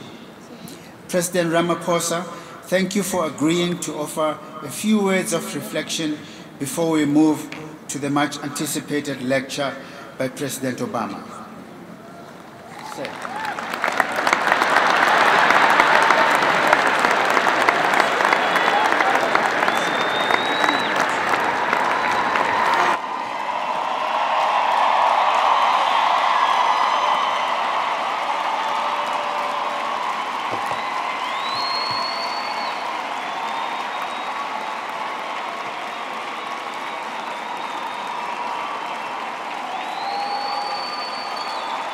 Thank you.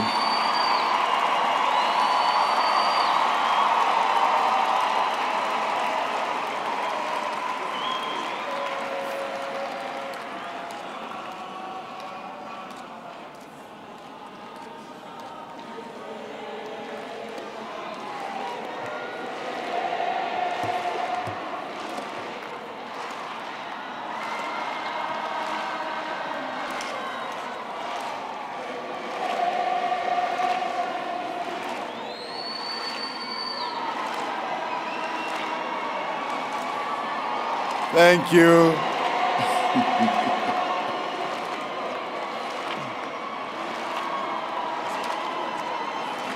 Thank you.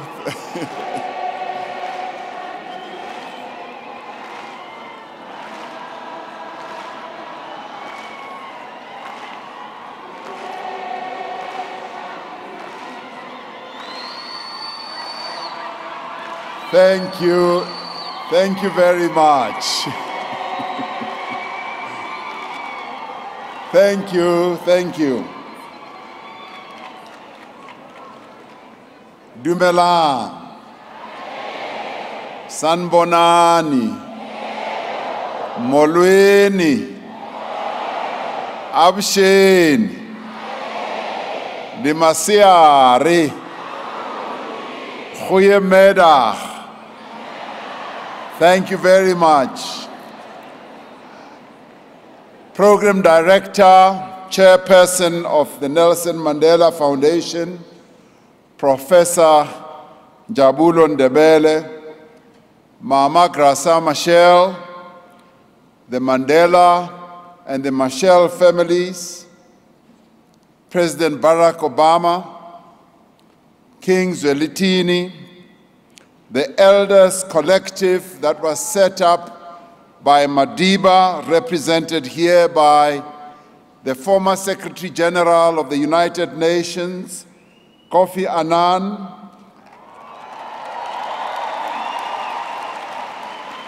the former President of Ireland, Mary Robinson,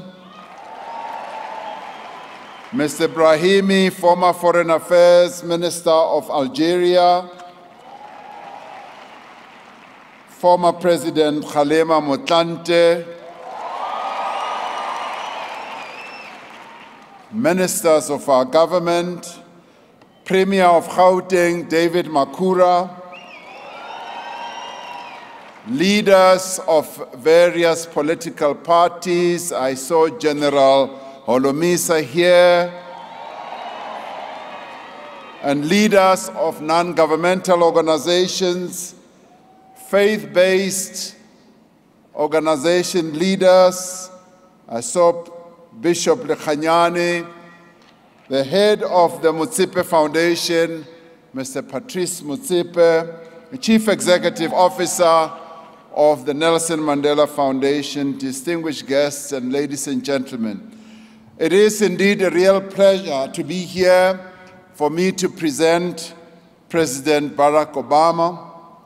South Africans, and indeed many other people around the world, are truly humbled and privileged to be participating in this celebration of the centenary of Nelson Mandela, the father of our democracy, and Mama Albertina Sisulu throughout the whole year.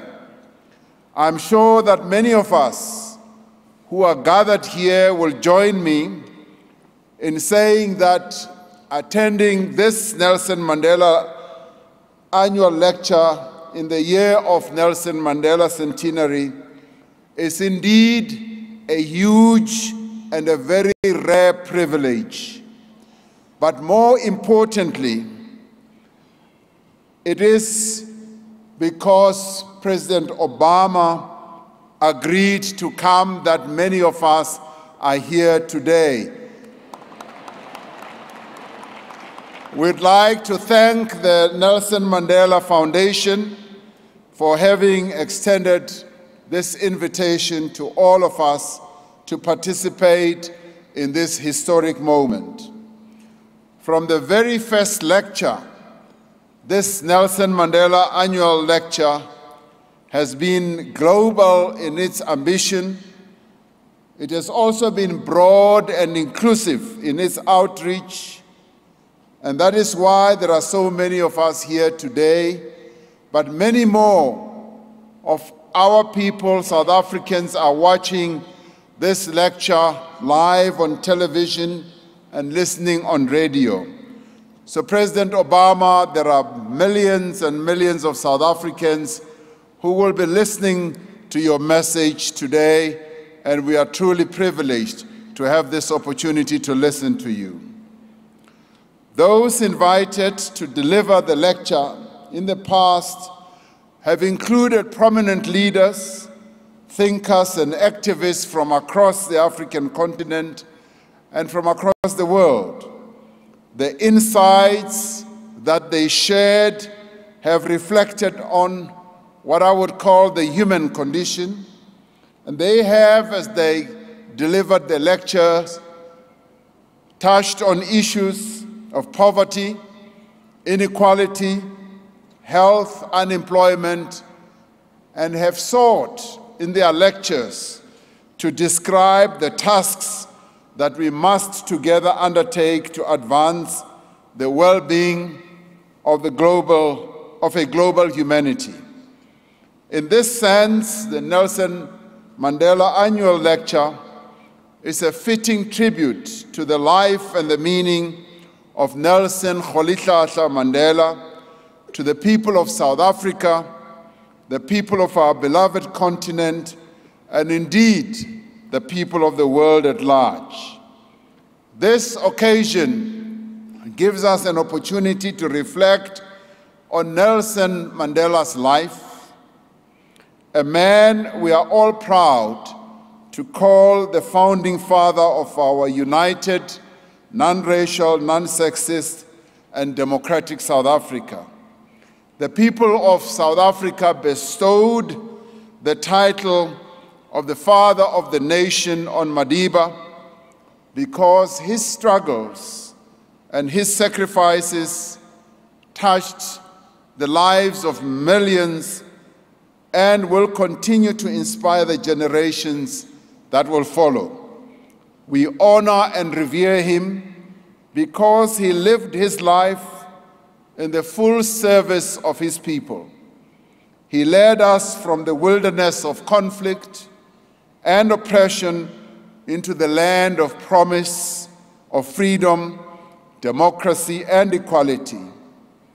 His vision, his values, and his influence are universal. They cross borders, they span continents, and also reach across time. As we celebrate the 100th anniversary of his birth, as we reflect on an extraordinary life, we are bound to acknowledge that the greatest trait of this son of the African soil was really his humanity. He is hailed as a global icon. He is memorialized as in towering statues in many parts of the world. His likeness adorns our national currency, yet his most enduring accomplishment was to teach us what it means to be a human. As South Africans, we are proud to say that he was one of us, that he was born of us, and he was formed by us, and was a product of us, his people. Yet we know that he belonged to the world.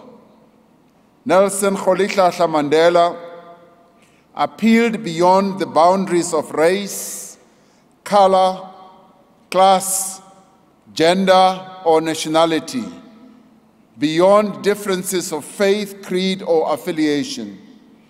As a leader of his organization, the African National Congress, he ensured that his ANC became the leader of society as a servant of the people. He shared with us many of the same frailties and doubts, the same weaknesses and fears. Like us, he was not perfect. That is why he constantly sought his better self. This makes his life and his contribution all the more remarkable. He demonstrated with greater effect than most the extent of a human's capacity for love, for compassion, and forgiveness, for wisdom, humility, and understanding. Madiba challenged us to reach beyond our grasp to achieve what we thought impossible. He taught us to strive, to struggle, to serve, and to do so selflessly. Now, as we celebrate the 100th anniversary of his birth, we are called upon not only to uphold his values and to emulate his humility and his selflessness. We are called upon by Madiba to be active in the struggle for a better South Africa, a better Africa, and a better world. Madiba's enduring legacy is that he expects us to fight for the interests of the poor, the vulnerable, and the marginalized. We are called upon by Madiba to prosecute a progressive struggle against inequality, racial discrimination, ethnic chauvinism, and patriarchy. We are called upon by Madiba to join hands with like-minded people around the world to resist the domination of global affairs by the rich and the powerful. He calls upon us to heal our nation and to change the world. In the year of renewal, as our nation is filled with renewed hope with the future, I keep hearing Madiba's voice right into my ear, saying, I am sending you to serve the nation.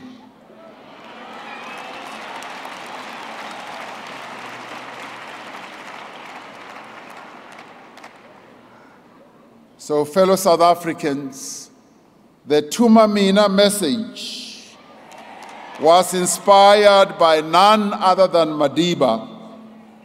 Madiba's spirit is here today.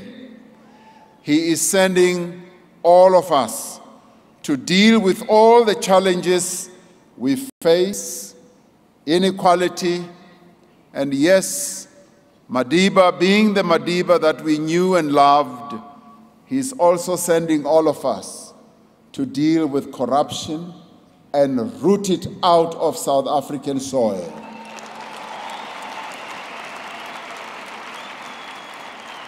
It is therefore fitting that in this year of Madiba's centenary, the Nelson Mandela Foundation has invited President Barack Obama to deliver the 16th Nelson Mandela Annual Lecture. Many people around the world dream of being like Madiba. I have laid in my bed many a times and dreamt of being like Madiba. Many never see their dreams fulfilled. But President Barack Obama somehow found a way to beat many of us in being like Madiba. Like Madiba, he is a Nobel Peace Laureate. That's point number one. Like Madiba, he was the first African-American president to lead his nation. Like Madiba, he is an inspiration to all those who are working and seeking to create a better world.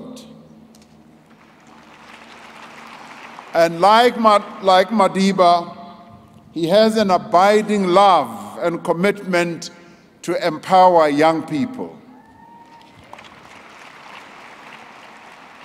Much as there are many similarities, there is one area where President Obama cannot match Madiba. Unfortunately, he cannot dance as well as Madiba can dance.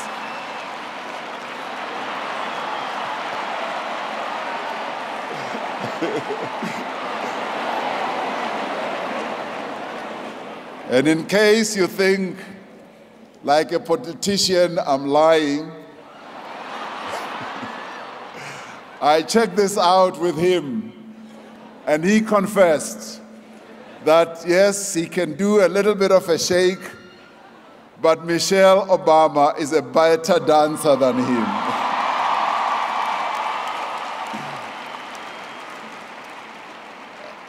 As South Africans, we celebrated President Obama's election as the 44th President of the United States, not merely because he was a son of this continent, but because he embodied many of the values and aspirations that defined our struggle for liberation. We recognize in him the qualities that we saw in great leaders like Nelson Mandela: humility, wisdom, compassion, as well as an extraordinary ability to inspire hope and to urge a nation to action. We saw a leader who had dedicated a remarkable political life to challenging prejudice and discrimination, to championing the cause of the poor and disenfranchised people and to pursuing justice and equality. In him, we found an American president concerned as much about the fate of humanity as the future of his own countrymen and women, a leader who recognized the indivisibility of the global community and who desired, like us, to forge a common future. In him, President Barack Obama, we found an ally, we found a friend, we found a kindred spirit, and we found a brother. It therefore gives me great pleasure to invite President Barack Obama to deliver the 16th Nelson Mandela Annual Lecture. I thank you.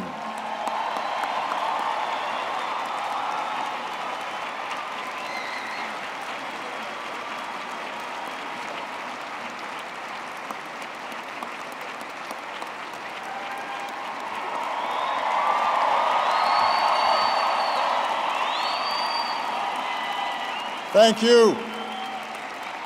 Thank you so much. Thank you very much. Thank you.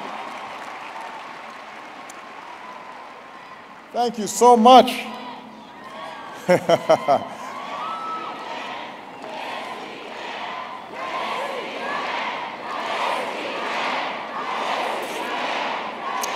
Thank you.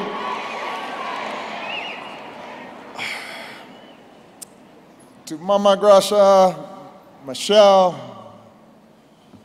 members of the Mandela family, Michelle family, to President Ramaphosa, who you can see is inspiring new hope in this great country.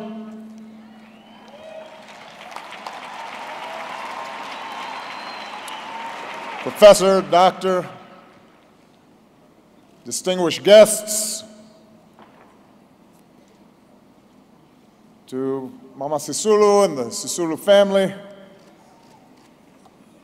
to the people of South Africa,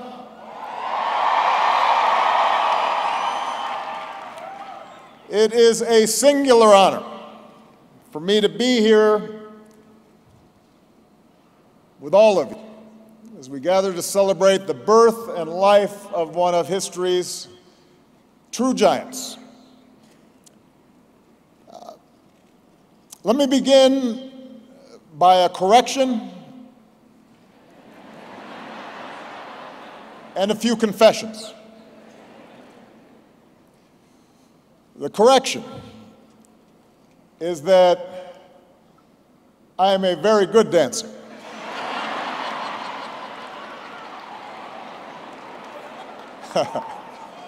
I just want to be clear about that.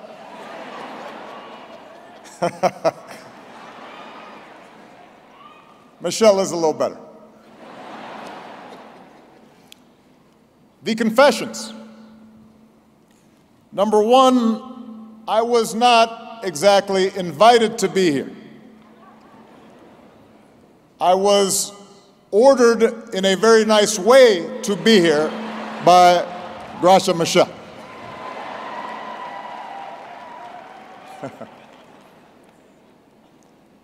Confession number two. I forgot my geography and the fact that right now it's winter in South Africa. I didn't bring a coat, and this morning I had to send somebody out to the mall because I am wearing long johns.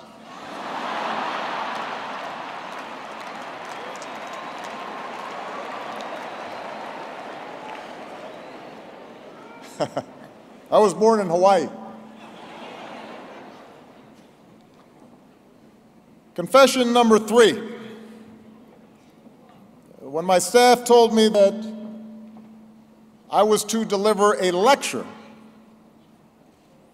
I thought back to the stuffy old professors in bow ties and tweed, and I wondered if this was one more sign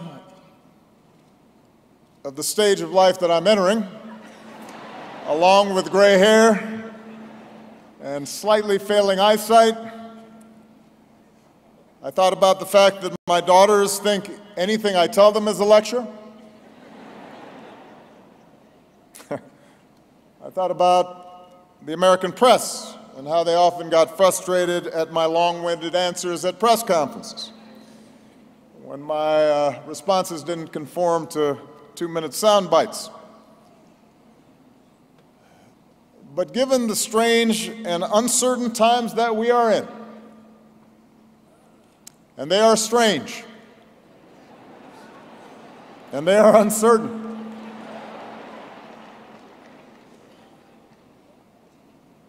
with each day's news cycles bringing more head-spinning and disturbing headlines, I thought maybe it would be useful to step back for a moment and try to get some perspective. So I hope you'll indulge me, despite the slight chill, as I spend much of this lecture reflecting on where we've been and how we arrived at this present moment,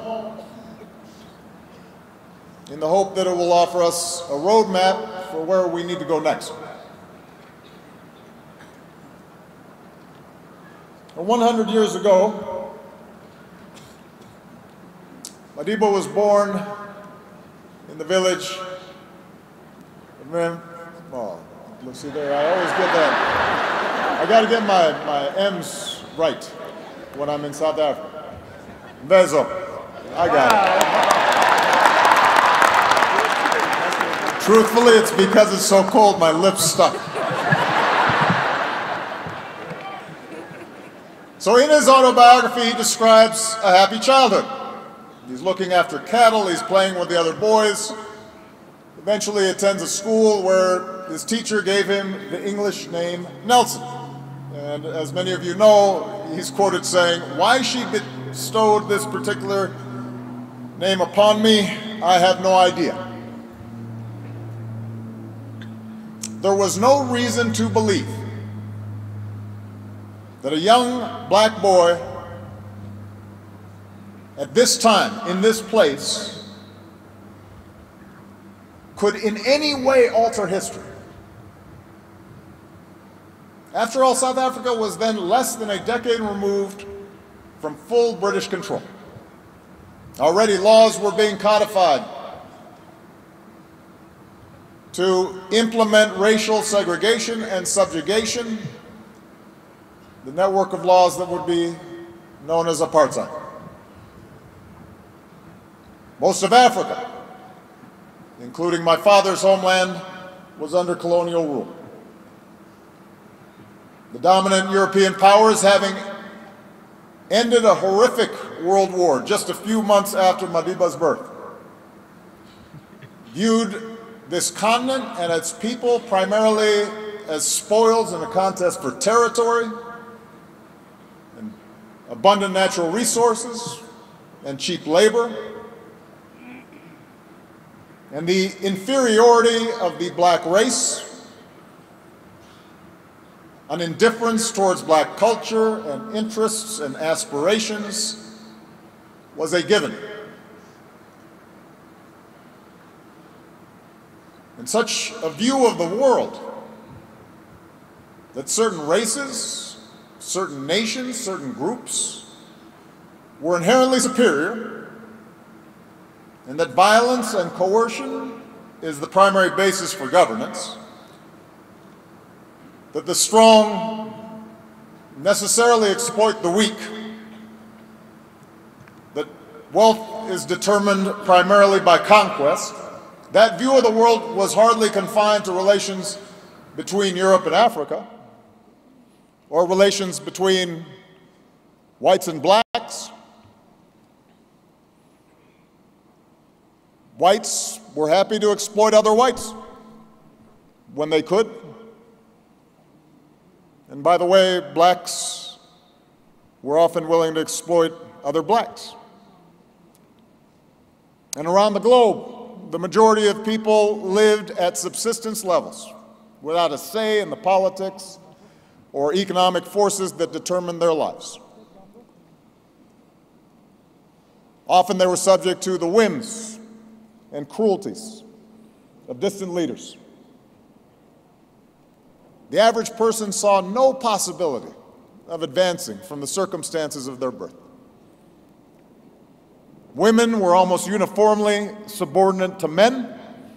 Privilege and status was rigidly bound by caste and color and ethnicity and religion. And even in my own country, even in democracies like the United States, founded on a declaration that all men are created equal, racial segregation and systemic discrimination was the law in almost half the country and the norm throughout the rest of the country.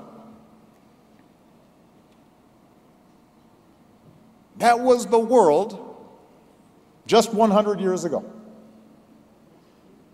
There are people alive today who were alive in that world. It is hard then to overstate the remarkable transformations that have taken place since that time. A Second World War, even more terrible than the first, along with a cascade of liberation movements from Africa to Asia, Latin America, the Middle East, would finally bring an end to colonial rule. More and more peoples, having witnessed the horrors of totalitarianism, the repeated mass slaughters of the 20th century, began to embrace a new vision for humanity, a new idea, one based not only on the principle of national self-determination, but also on the principles of democracy and rule of law and civil rights and the inherent dignity of every single individual. In those nations with market-based economies, suddenly union movements developed, and health and safety and commercial regulations were instituted, and access to public education was expanded, and social welfare systems emerged, all with the aim of constraining the excesses of capitalism and enhancing its ability to provide opportunity not just to some but to all people. And the result was unmatched economic growth and a growth of a middle class. And in my own country, the moral force of the civil rights movement not only overthrew Jim Crow laws, but it opened up the floodgates for women and historically marginalized groups to reimagine themselves, to find their own voices, to make their own claims to full citizenship.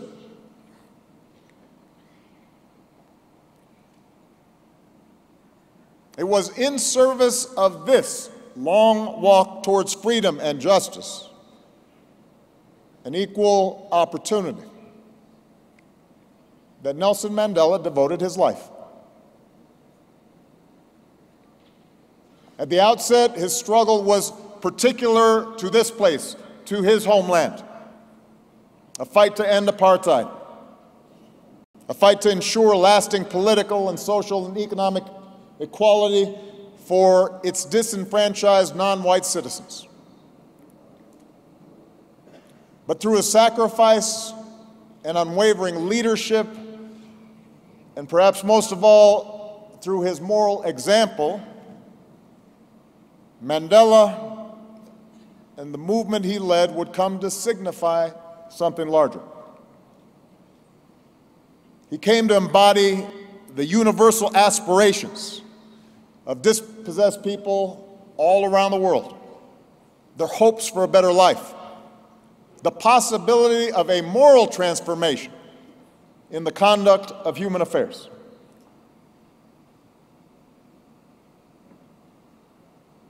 Madiba's light shone so brightly, even from that narrow Robben Island cell, that in the late 70s, he could inspire a young college student on the other side of the world to re-examine his own priorities, could make me consider the small role I might play in bending the arc of the world towards justice. And when later, as a law student, I witnessed Madiba emerge from prison just a few months, you'll recall, after the fall of the Berlin Wall, I felt the same wave of hope that washed through hearts all around the world. You remember that feeling? It seemed as if the forces of progress were on the march, that they were inexorable. Each step he took, you felt this is the moment when the old structures of violence and repression and ancient hatreds that had so long stunted people's lives and confined the human spirit, that all that was crumbling before our eyes. And then, as Madiba guided this nation through negotiation, painstakingly, reconciliation, its first fair and free elections, as we all witnessed the grace and the generosity with which he embraced former enemies, the wisdom for him to step away from power once he felt his job was complete. We understood that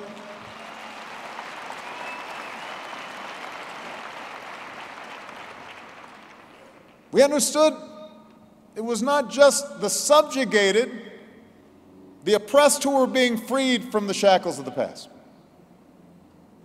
The subjugator was being offered a gift, being given a chance to see in a new way, being given a chance to participate in the work of building a better world.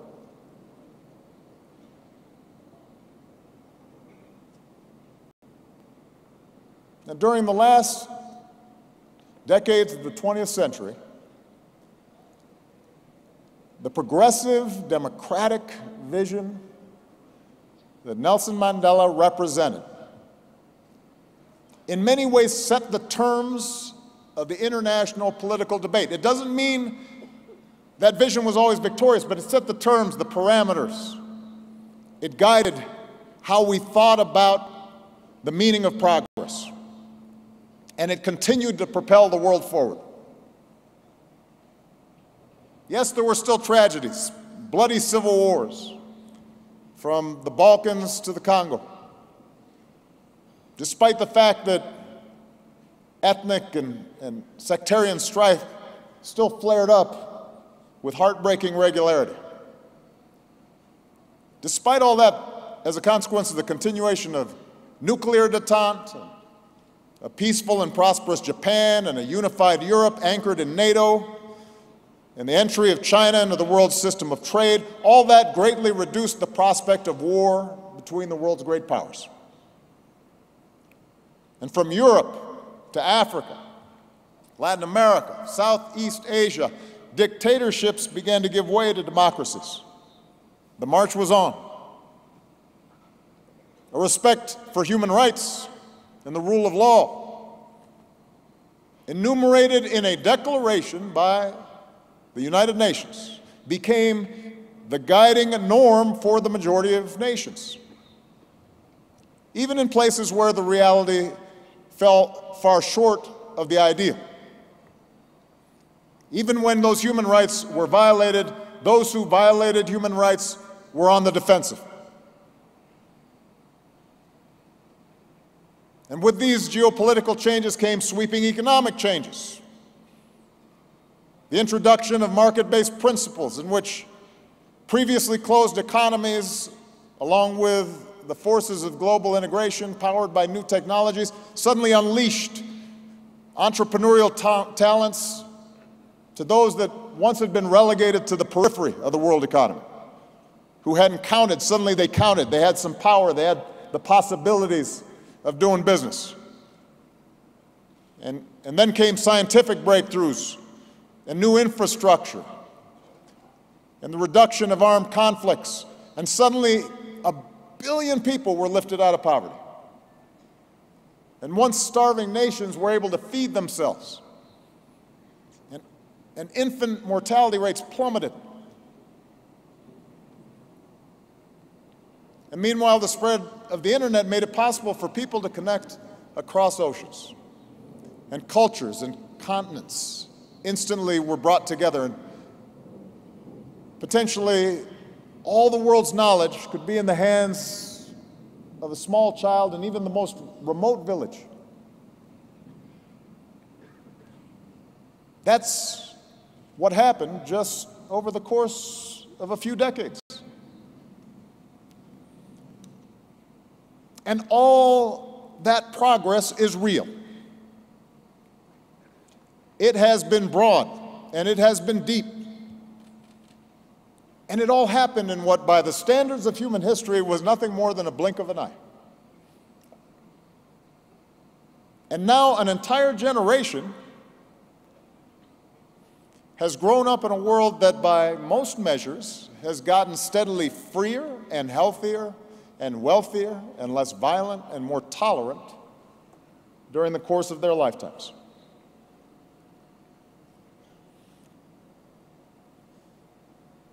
It should make us hopeful. But if we cannot deny the very real strides that our world has made since that moment when Madiba took those steps out of confinement, we also have to recognize all the ways that the international order has fallen short of its promise. In fact, it is in part because of the failures of governments and powerful elites to squarely address the shortcomings and contradictions of this international order that we now see much of the world threatening to return to an older, a more dangerous, a more brutal way of doing business.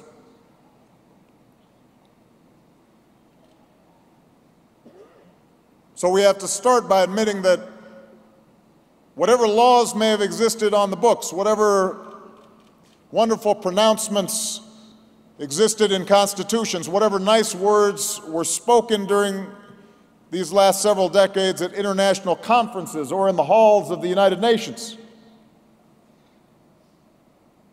the previous structures of privilege and power and injustice and exploitation never completely went away. They were never fully dislodged.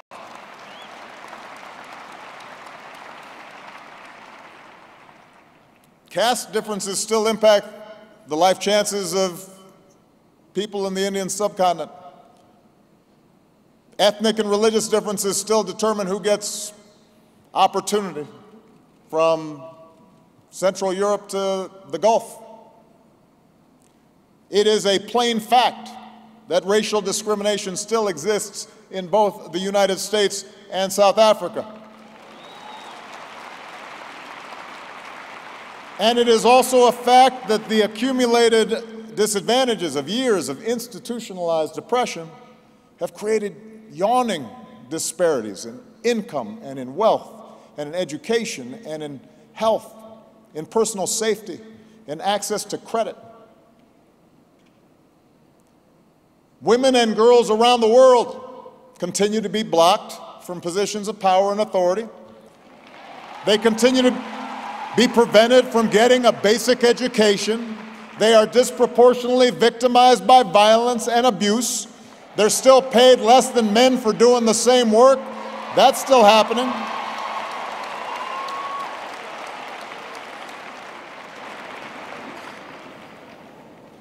Economic opportunity, for all the magnificence of the global economy, all the shining skyscrapers that have transformed the landscape around the world. Entire neighborhoods, entire cities, entire regions, entire nations have been bypassed. In other words, for far too many people, the more things have changed, the more things stayed the same.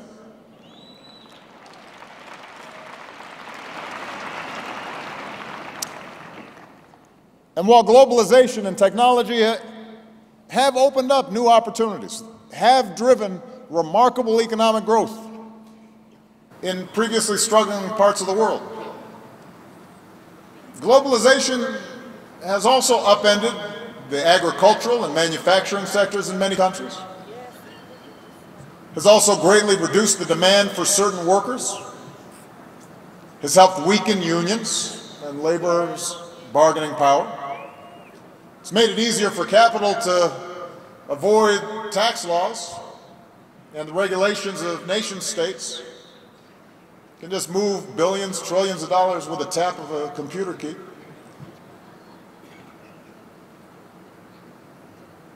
And the result of all these trends has been an explosion in economic inequality. It's meant that a few dozen individuals control the same amount of wealth as the poorest half of humanity.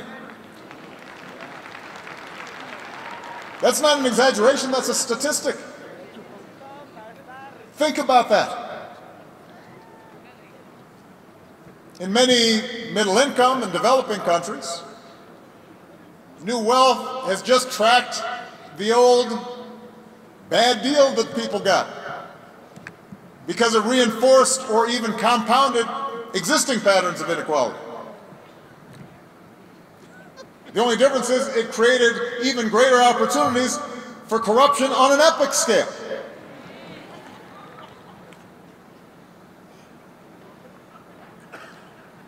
And for once solidly middle-class families in advanced economies like the United States, these trends have meant greater economic insecurity, especially for those who don't have specialized skills, people who were in manufacturing, people working in factories, people working on farms. In every country, just about, the disproportionate economic clout of those at the top has provided these individuals with wildly disproportionate influence on their country's political life and on its media, on what policies are pursued and whose interests end up being ignored.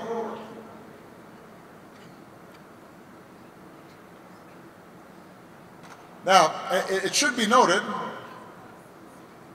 that this new international elite, the professional class that supports them,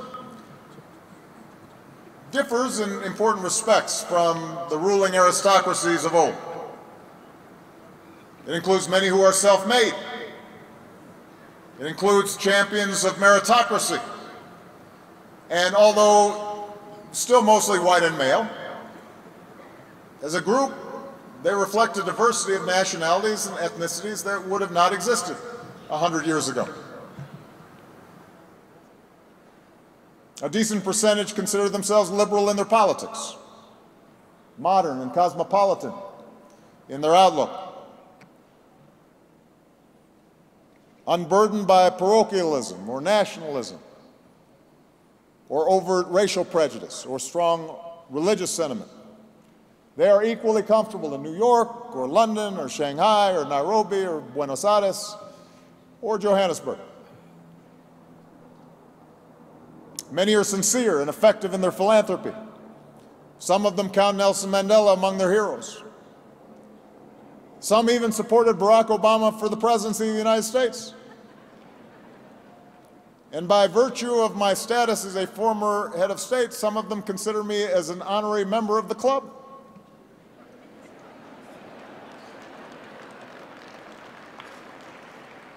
You know, I get invited to these fancy things, you know. They'll fly me out.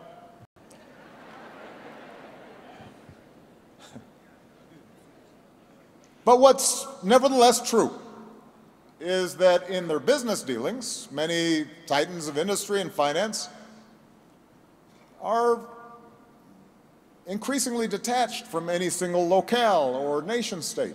They live lives more and more insulated from the struggles of ordinary people in their countries of origin. And their decisions to shut down a manufacturing plant or to try to minimize their tax bill by shifting profits to a tax haven with the help of high-priced accountants or lawyers, or their decision to take advantage of lower-cost immigrant labor, or their decision to pay a bribe, are often done without malice. It's just a rational response they consider to the demands of their balance sheets and their shareholders and competitive pressures.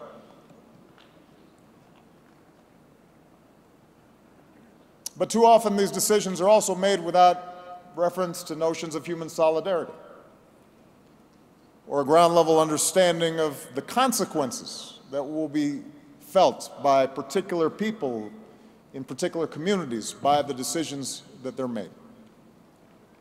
And from their boardrooms or retreats, global decision makers don't get a chance to see sometimes the pain in the faces of laid-off workers. Their kids don't suffer when cuts in public education and health care result as a consequence of a reduced tax base because of tax avoidance. They can't hear the resentment of an older tradesman when he complains that a newcomer doesn't speak his language on a job site when he once worked. They're less subject to the discomfort and the displacement that some of their countrymen may feel as globalization scrambles not only existing economic arrangements, but traditional social and religious mores. Which is why, at the end of the 20th century, while some Western commentators were declaring the end of history and the inevitable triumph of liberal democracy and the virtues of the global supply chain, so many missed signs of a brewing backlash. A backlash that arrived in so many forms. It announced itself most violently with 9/11 and the emergence of transnational terrorist networks, fueled by an ideology that perverted one of the world's great religions and asserted a struggle not just between Islam and the West, but between Islam and modernity. And an ill-advised U.S. invasion of Iraq didn't help, accelerating a sectarian conflict. Russia, already humiliated by its reduced influence since the collapse of the Soviet Union, feeling threatened by democratic movements along its borders, suddenly started reasserting authoritarian control, and in some cases meddling with its neighbors. China, emboldened by its economic success, started bristling against criticism of its human rights record. It framed the promotion of universal values as nothing more than foreign meddling, imperialism under a new name. Within the United States, within the European Union, challenges to globalization first came from the left, but then came more forcefully from the right. As you started seeing populist movements, which, by the way, are often cynically funded by right-wing billionaires intent on reducing government constraints on their business interests. These movements tapped the unease that was felt by many people who lived outside of the urban cores, fears that economic security was slipping away, that their social status and privileges were eroding, that their cultural identities were being threatened by outsiders, somebody that didn't look like them or sound like them or pray as they did. And perhaps more than anything else, the devastating impact of the 2008 financial crisis, in which the reckless behavior of financial elites resulted in years of hardship for ordinary people all around the world, made all the previous assurances of experts ring hollow. All those assurances that somehow financial regulators knew what they were doing, that somebody was minding the store, that global economic integration was an unadulterated good. Because of the actions taken by governments during and after that crisis, including, I should add, by aggressive steps by my administration, the global economy has now returned to healthy growth. But the credibility of the international system, the faith in experts in places like Washington or Brussels, all that had taken a blow.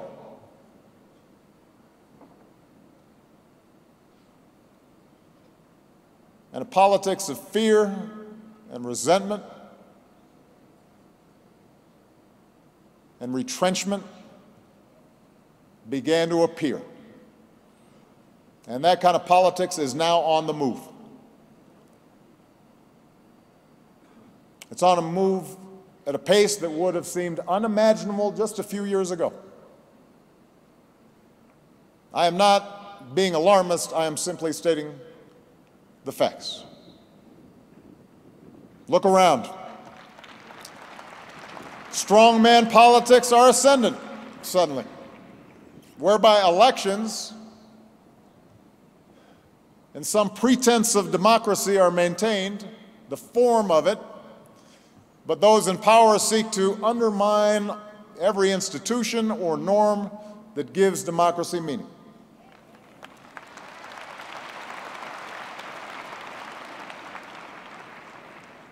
In the West, you've got far-right parties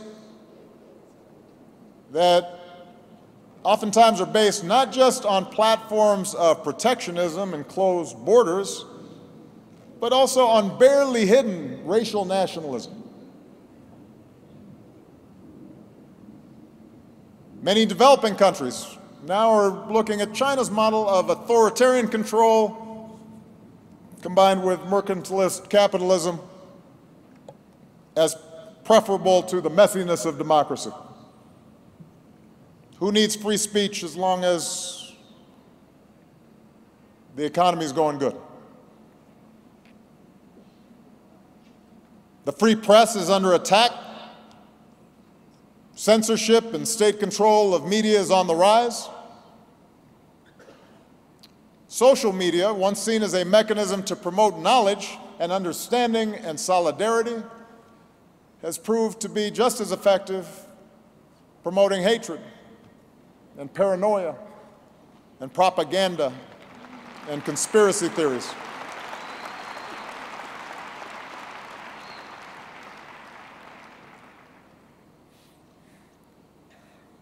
So, on Madiba's 100th birthday, we now stand at a crossroads. A moment in time at which two very different visions of humanity's future compete for the hearts and the minds of citizens around the world. Two different stories, two different narratives about who we are and who we should be.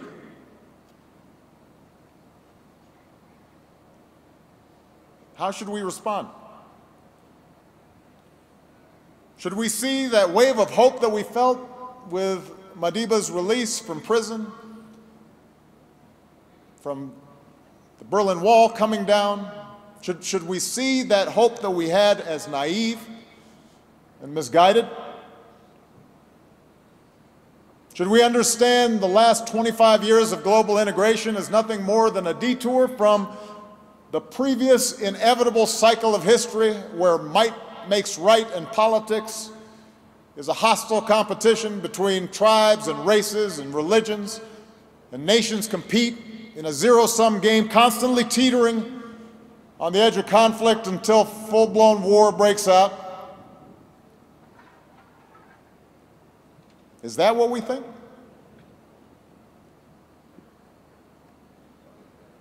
Let me tell you what I believe. I believe in Nelson Mandela's vision. I believe in a vision shared by Gandhi and King and Abraham Lincoln. I believe in a vision of equality and justice and freedom and multiracial democracy built on the premise that all people are created equal and they're endowed by our Creator with certain inalienable rights. And I believe that a world governed by such principles is possible and that it can achieve more peace and more cooperation in pursuit of a common good. That's what I believe. And I believe we have no choice but to move forward. That those of us who believe in democracy and civil rights and a common humanity have a better story to tell. And I believe this not just based on sentiment. I believe it based on hard evidence. The fact that the world's most prosperous and successful societies, the ones with the highest living standards and the highest levels of satisfaction among their people, happen to be those which have most closely approximated the liberal progressive ideal that we talk about and have nurtured the talents and contributions of all their citizens. The fact that authoritarian governments have been shown time and time again to breed corruption because they're not accountable, to repress their people,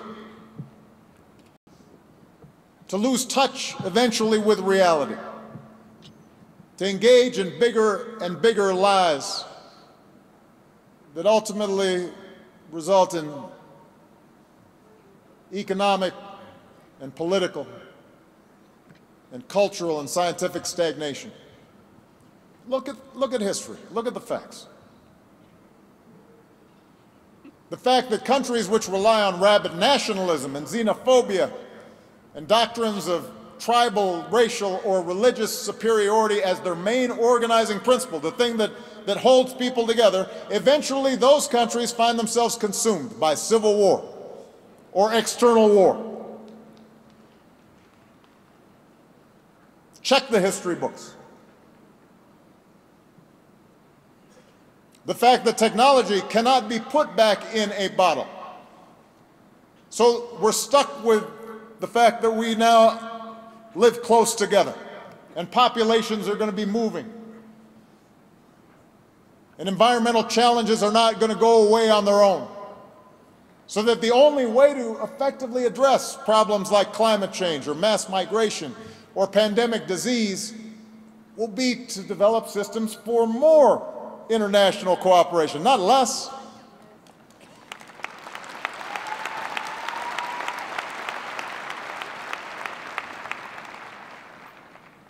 We have a better story to tell. But to say that our vision for the future is better is not to say that it will inevitably win. Because history also shows the power of fear. History shows the lasting hold of greed and the desire to dominate others in the minds of men, especially men. History shows how easily people can be convinced to turn on those who look different or worship God in a different way. So if we're truly to continue Madiba's long walk towards freedom, we're going to have to work harder, and we're going to have to be smarter.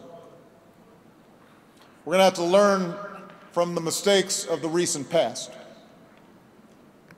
And so, in the brief time remaining, let me just suggest a few guideposts for the road ahead. Guideposts that draw from Madiba's work, his words, the lessons of his life. First, Madiba shows those of us who believe in freedom and democracy, we are going to have to fight harder to reduce inequality and promote lasting economic opportunity for all people. Now, I don't believe in economic determinism. Human beings don't live on bread alone. But they need bread. And history shows that societies which tolerate vast differences in wealth feed resentments and reduce solidarity and actually grow more slowly. And that once people achieve more than mere subsistence, then they're measuring their well-being by how they compare to their neighbors and whether their children can expect to live a better life. And when economic power is concentrated in the hands of the few, history also shows that political power is sure to follow, and that dynamic eats away at democracy. Sometimes it may be straight-out corruption, but sometimes it may not involve the exchange of money. It's just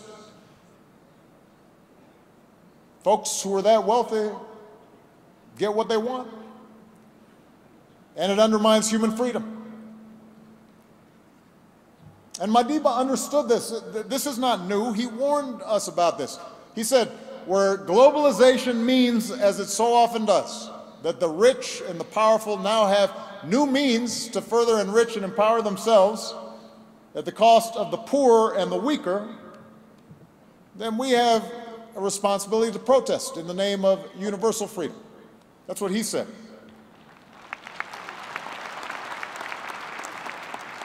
So if we are serious about universal freedom today, if we care about social justice today, then we have a responsibility to do something about it. And I would respectfully amend what Madiba said. I don't do it often, but I'd say it's not enough for us to protest. We're going to have to build. We're going to have to innovate. We're going to have to figure out how do we close this widening chasm of wealth and opportunity, both within countries and between them. And how we achieve this is going to vary country to country. And I know your new president is committed to rolling up his sleeves and trying to do so. But we can learn from the last 70 years that it will not involve unregulated, unbridled, unethical capitalism. It also won't involve old-style command and control socialism from the top. That was tried. It didn't work very well. For almost all countries, progress is going to depend on an inclusive market-based system. One that offers education for every child, that protects collective bargaining and secures the rights of every worker, that breaks up monopolies to encourage competition in small and medium-sized businesses, and has laws that root out corruption and ensures fair dealing in business, that maintains some form of progressive taxation so that rich people are still rich, but they're given a little bit back to make sure that everybody else has something to pay for universal health care and retirement security, and invests in infrastructure and scientific research that builds platforms for innovation. I should add, by the way, right now I'm actually surprised by how much money I got. And let me tell you something. I don't have half as much as most of these folks, or a tenth or 100th. There's only so much you can eat. There's only so big a house you can have. There's only so many nice trips you can take.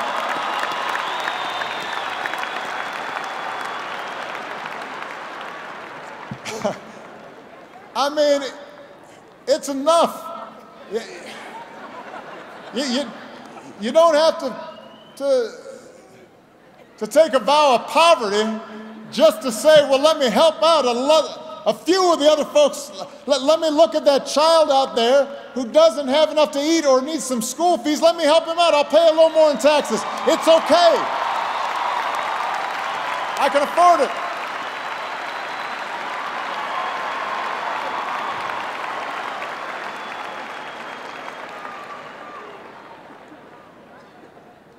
I mean, it shows a poverty of ambition to just want to take more and more and more. Instead of saying, well, I've got so much, who can I help? How can I give more and more and more?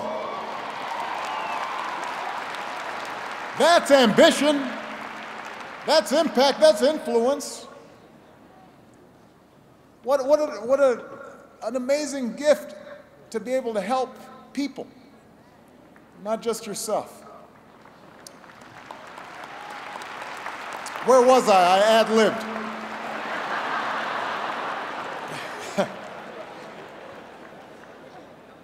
You get the point. It involves promoting an inclusive capitalism, both within nations and between nations. And as we pursue, for example, sustainable development goals, we have to get past the charity mindset.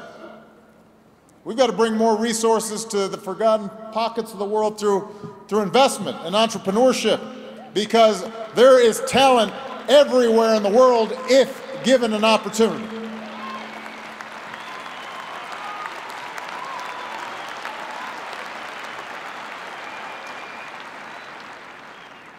When it comes to the international system of commerce and trade, it's legitimate for poorer countries to continue to seek access to wealthier markets. And by the way, wealthier markets, that's not the big problem that you're having.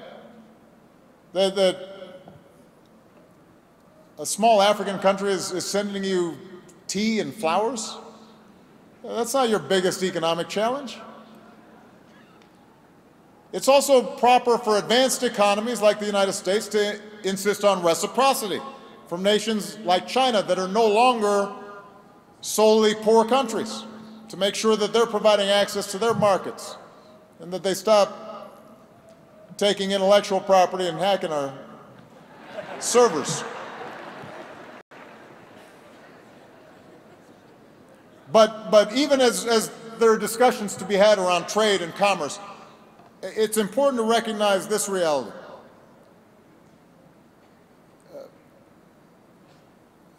While the outsourcing of jobs from north to south, from east to west, while a lot of that was a dominant trend in the late 20th century, the biggest challenge to workers in countries like mine today is technology.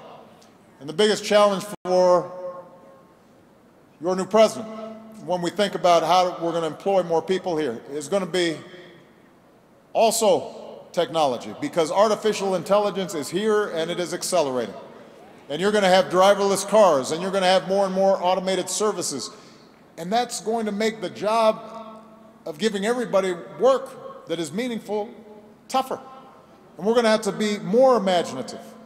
And the pace of change is going to require us to do more fundamental reimagining of our social and political arrangements to protect the economic security and the dignity that comes with a job. It's not just money that a job provides. It provides dignity and structure and a sense of place and a sense of purpose. And so we're going to have to consider new ways of thinking about these problems, like a universal income, review of our work week, how we retrain our young people, how we make everybody an entrepreneur at some level. But we're going to have to worry about economics if we want to get democracy back on track.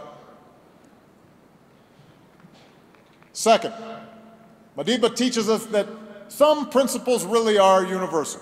And the most important one is the principle that we are bound together by a common humanity and that each individual has inherent dignity and worth. Now, it's surprising that we have to affirm this truth today. More than a quarter century after Madiba walked out of prison, I still have to stand here at a lecture and devote some time to saying that black people and white people and Asian people and Latin American people and women and men and gays and straights, that we are all human, that our differences are superficial, and that we should treat each other with care and respect.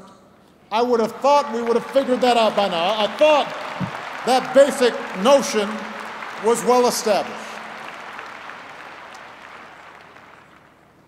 But it turns out, as we're seeing in this recent drift into reactionary politics, that the struggle for basic justice is never truly finished. So we've got to constantly be on the lookout and fight for people who seek to elevate themselves by putting somebody else down. And by the way, we also have to actively resist. This is important, particularly in some countries in Africa, like my own father's homeland. I've made this point before.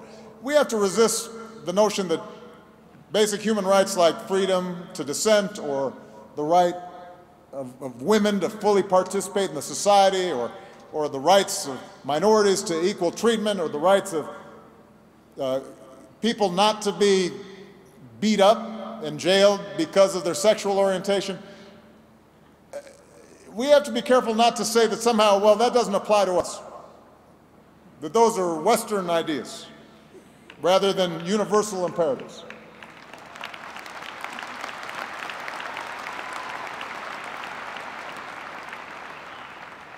Again, Madiba, he anticipated things. He knew what he was talking about. In 1964, before he received the sentence that condemned him to die in prison, he explained from the dock that the Magna Carta, the Petition of Rights, the Bill of Rights are documents which are held in veneration by Democrats throughout the world. In other words, he didn't say, well, those folks weren't written by South Africans, so I guess I can't claim them. No, he said that's part of my inheritance. That's part of the human inheritance. That applies here in this country, to me and to you. And that's part of what gave him the moral authority that the apartheid regime could never claim, because he was more familiar with their best values than they were. He had read their documents more carefully than they had. And he went on to say political division based on color is entirely artificial. And when it disappears, so will the domination of one color group by another. That's Nelson Mandela speaking in 1964 when I was 3 years old.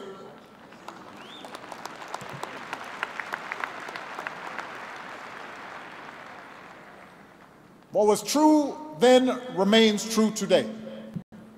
Basic truths do not change.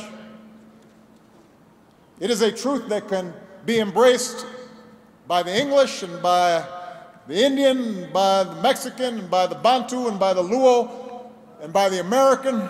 It is a truth that lies at the heart of every world religion, that we should do unto others as we'd have them do unto us.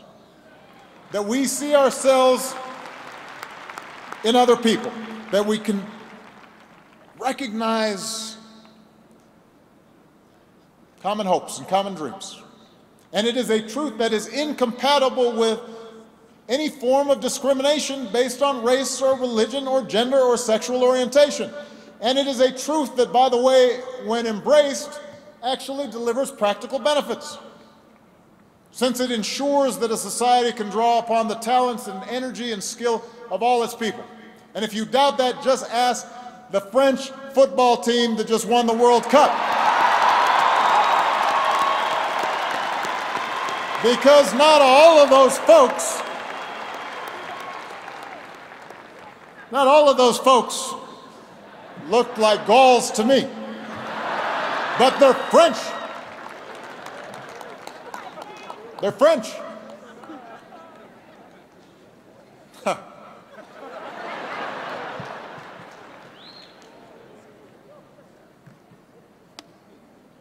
Now, embracing our common humanity does not mean that we have to abandon our unique ethnic and national and religious identities.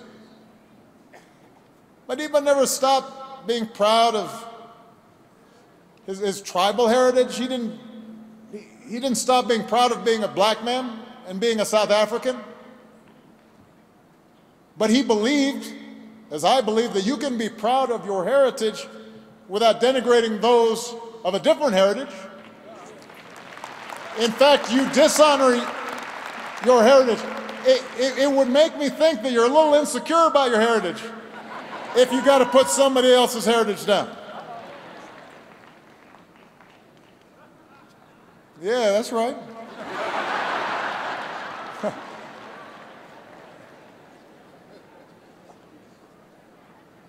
Don't you get a sense sometimes, again, I'm ad-libbing here, that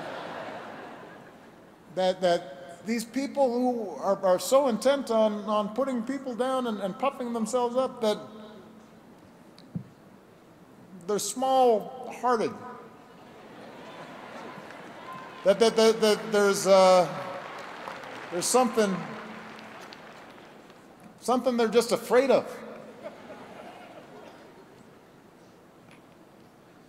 Madiba knew that we cannot claim justice for ourselves when it's only reserved for some. Madiba understood that we can't say we've got a just society simply because we replaced the color of the person on top of an unjust system. So the person looks like us, even though they're doing the same stuff, and somehow now we've got justice. That doesn't work. It's not justice if now you're on top, so I'm going to do the same thing that those folks were doing to me, now I'm going to do it to you. That's not justice. I detest racialism, he said, whether it comes from a black man or a white man.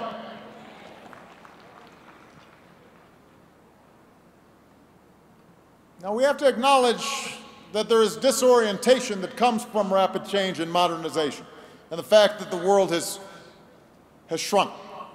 And we're going to have to find ways to lessen the fears of those who feel threatened.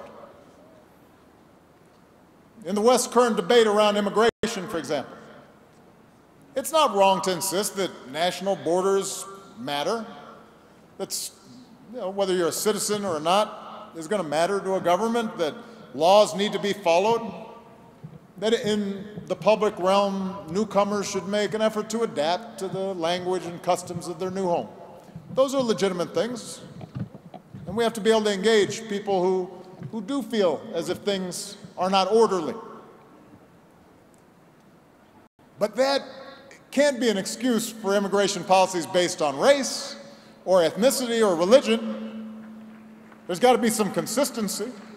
And we can enforce the law while respecting the essential humanity of those who are striving for a better life. For a mother with a child in her arms, we can recognize that could be somebody in our family. That could be my child. Third, Madiba reminds us that democracy is about more than just elections. You know, when he was freed from prison, Madiba's popularity, well, you couldn't even measure. He could have been president for life. Am I wrong? Who was going to run against him?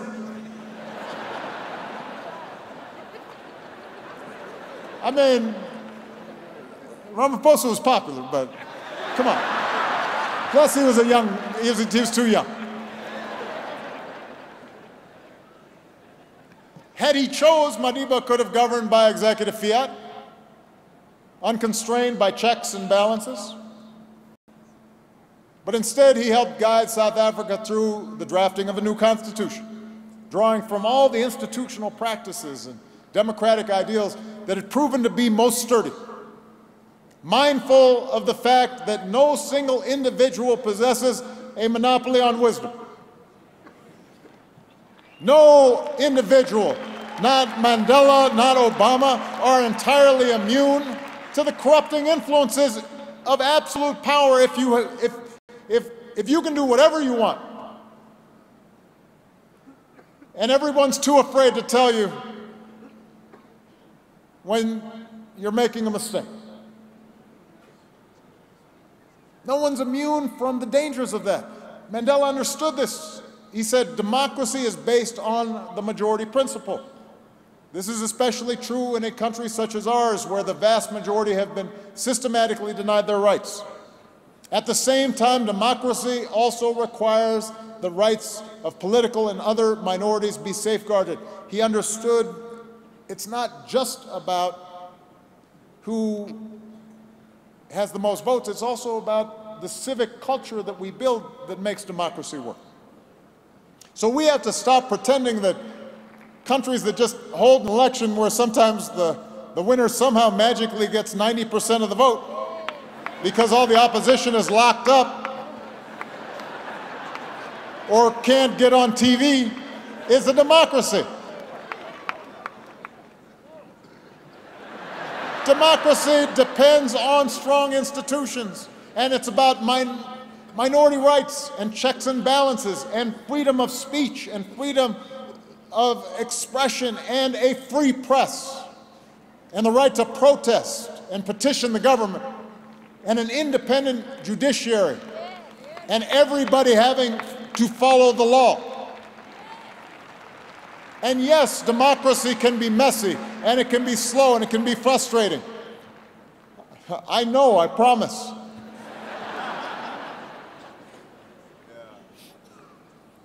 But the efficiency that's offered by an autocrat, that's a false promise. Don't take that one, because it leads invariably to more consolidation of wealth at the top and power at the top. And it makes it easier to conceal corruption and abuse. For all its imperfections, real democracy best upholds the idea that government exists to serve the individual and not the other way around. And it is the only form of government that has the possibility of making that idea real. So for those of us who are interested in strengthening democracy, it's time for us to stop paying all of our attention to the world's capitals and the centers of power and to start focusing more on the grassroots, because that's where democratic legitimacy comes from, not from the top down, not from abstract theories, not just from experts, but from the bottom up, knowing the lives of those who are struggling. As a community organizer, I learned as much from a laid-off steelworker in Chicago or a single mom in a poor neighborhood that I visited as I learned from the finest economists in the Oval Office. Democracy means being in touch and in tune with life as it's lived in our communities. And that's what we should expect from our leaders. And it depends upon cultivating leaders at the grassroots who can help bring about change and implement it on the ground and can tell leaders that in fancy buildings, this isn't working down here.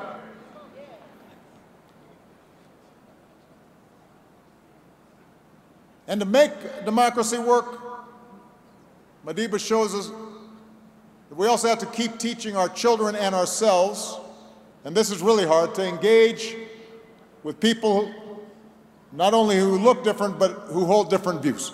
This is hard.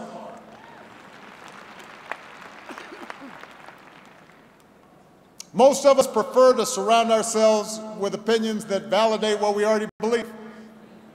You notice the people who you think are smart are the people who agree with you. Funny how that works. But democracy demands that we're able also to get inside the reality of people who are different than us, so we can understand their point of view. Maybe we can change their minds, but maybe they'll change ours. And you can't do this if you just out of hand disregard what your opponents have to say from the start. And you can't do it if you insist that those who aren't like you, because they're white or because they're male, that somehow there's no way they can understand what I'm feeling, that somehow they lack standing to speak on certain matters. Madiba, he lived this complexity.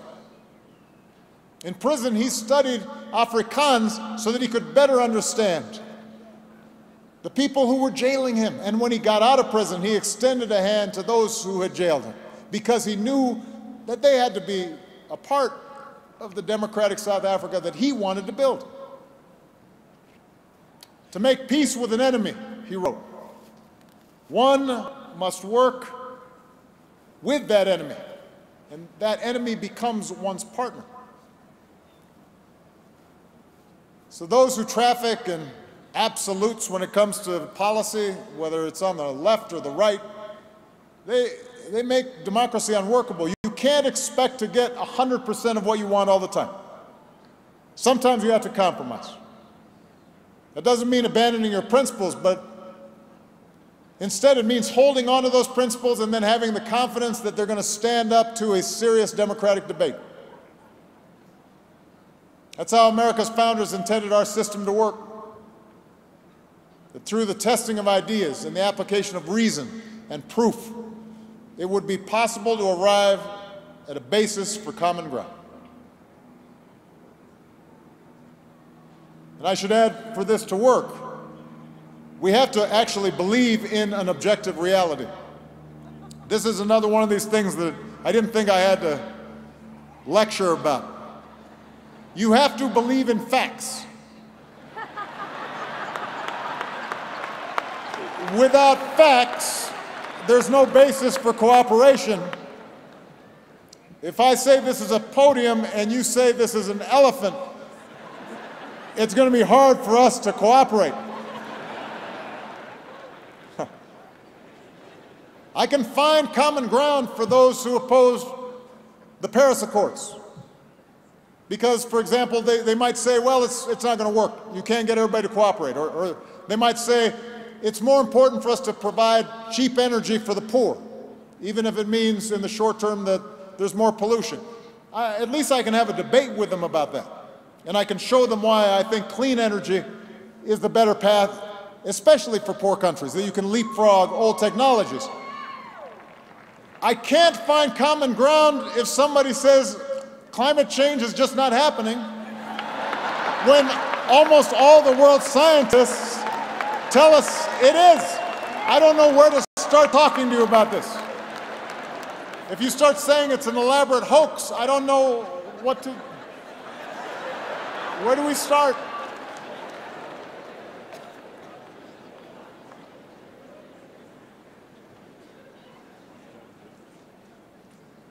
Unfortunately, too much of politics today seems to reject the very concept of objective truth.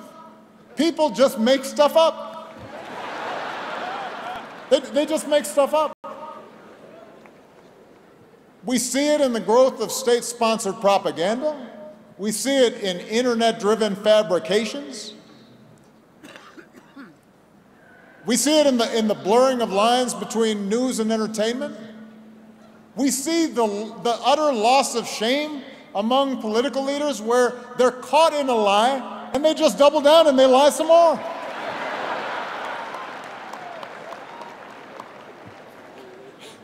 It used to, look, let me say, politicians have always lied, but it used to be if you caught them lying, they'd be like, oh man.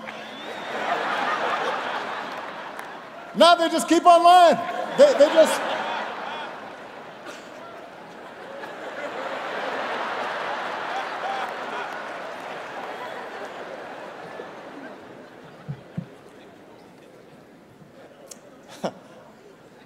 I mean, this is, by the way, this is what I think Mama Gracia was talking about in terms of maybe some sense of humility that Madiba felt. Like, sometimes just basic stuff. Me just not completely lying to people, I think it's pretty basic. I don't think myself a great leader just because I don't just completely make stuff up.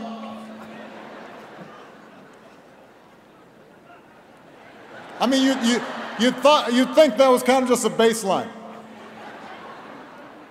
Anyway, we see it in the promotion of anti-intellectualism and the rejection of science from leaders who find critical thinking and analysis and data somehow politically inconvenient.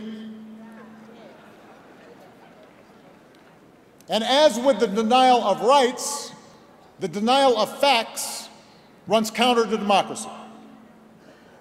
It could be its undoing, which is why we have to zealously protect independent media. And we have to guard against the tendency for social media to become purely a platform for spectacle and outrage and disinformation.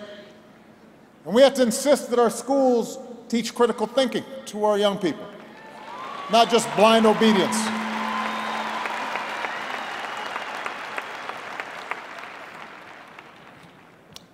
Which I'm sure you are thankful for leads me to my final point. We have to follow Madiba's example of persistence and of hope.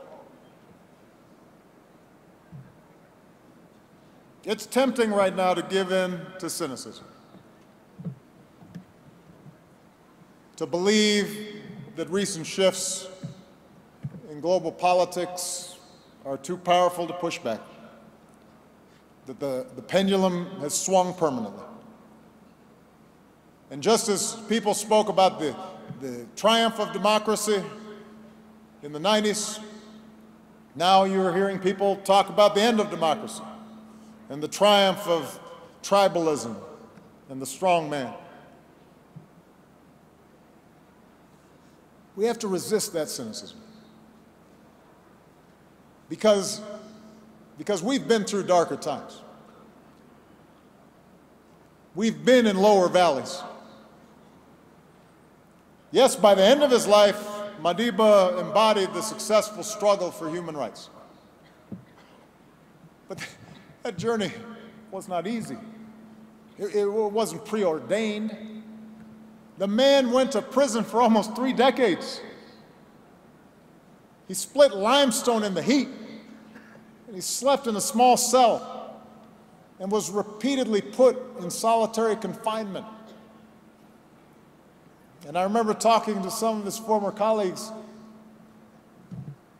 saying how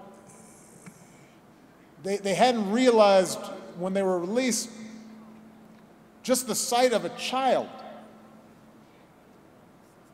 the idea of holding a child, they had missed. It wasn't something available to them for decades. And yet somehow his power actually grew during those years. And the power of his jailers diminished because he knew that if you stick to what's true, if you know what's in your heart and you're willing to sacrifice for it, even in the face of overwhelming odds, then it might not happen tomorrow. It might not happen next week. It might not even happen in your lifetime. Things may go backwards for a while, but ultimately, right makes might. Not the other way around. Ultimately, the better story can win out. And as strong as Madiba's spirit may have been, he would not have sustained that hope had he been alone in the struggle. Part of what buoyed him up was he knew that each year the ranks of freedom fighters were replenishing. Young men and women here in South Africa, in the ANC and beyond, but also black and white and Indian, from across the countryside, across the continent, around the world, who in those most difficult days would keep working on behalf of his vision. And that's what we need right now. We don't just need one leader. We don't just need one inspiration. What we badly need right now is that collective spirit. And I know that those young people, those hope carriers, are gathering around the world. Because history shows that whenever progress is threatened and the things we care about most are in question, we should heed the words of Robert Kennedy, who spoke here in South Africa. He said, "Our answer is the world's hope. It is to rely on youth. It's to rely on the spirit of the young." So young people who are in the audience, who are listening,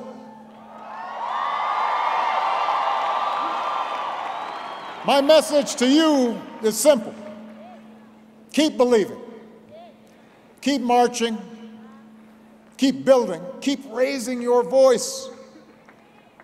Every generation has the opportunity to remake the world.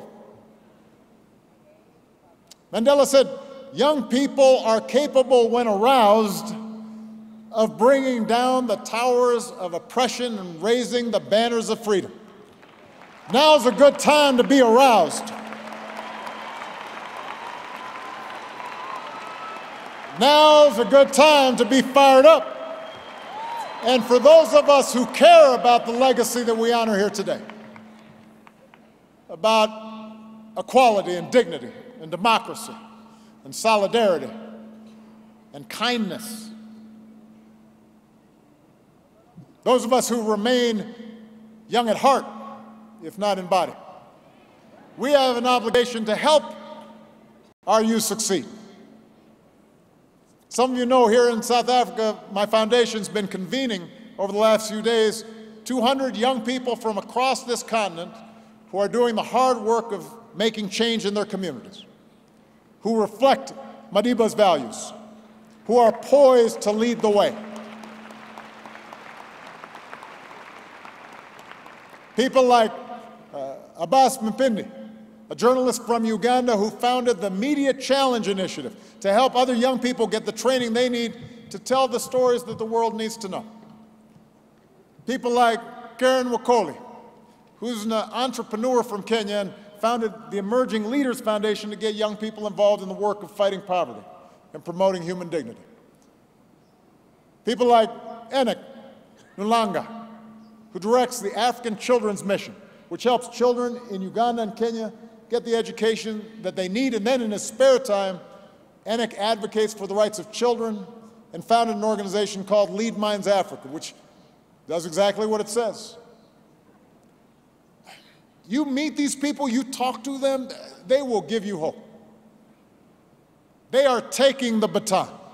They know they can't just rest on the accomplishments of the past, even the accomplishments of those as momentous as Nelson Mandela's. They stand on the shoulders of those who came before, including that young black boy born 100 years ago. But they know that it is now their turn to do the work. Madiba reminds us that no one is born hating another person because of the color of his skin or his background or his religion. People must learn to hate. And if they can learn to hate, they can be taught to love. For love comes more naturally to the human heart. Love comes more naturally to the human heart. Let's remember that truth. Let's see it as our North Star. Let's be joyful in our struggle to make that truth manifest here on earth, so that 100 years from now, future generations will look back and say, they kept the march going. That's why we live under new banners of freedom. Thank you very much, South Africa. Thank you.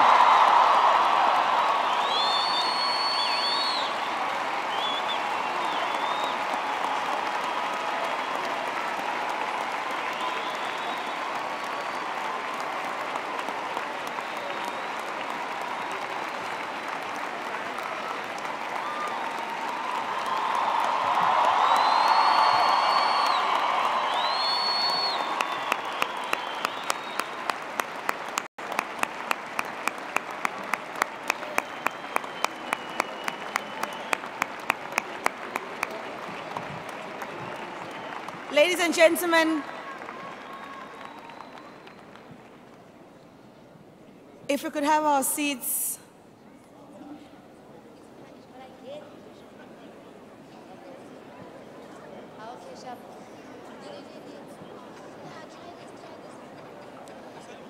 President Obama, it is a work of dreams to speak after you. And as you said in your own speech, a vision come manifest for all the little girls and the little boys who are sitting in this audience today. They are here, they are wearing their school uniforms, they are from all over the country, and they have solely come to hear from you what it is that they can do to make the world that you dream of a possibility.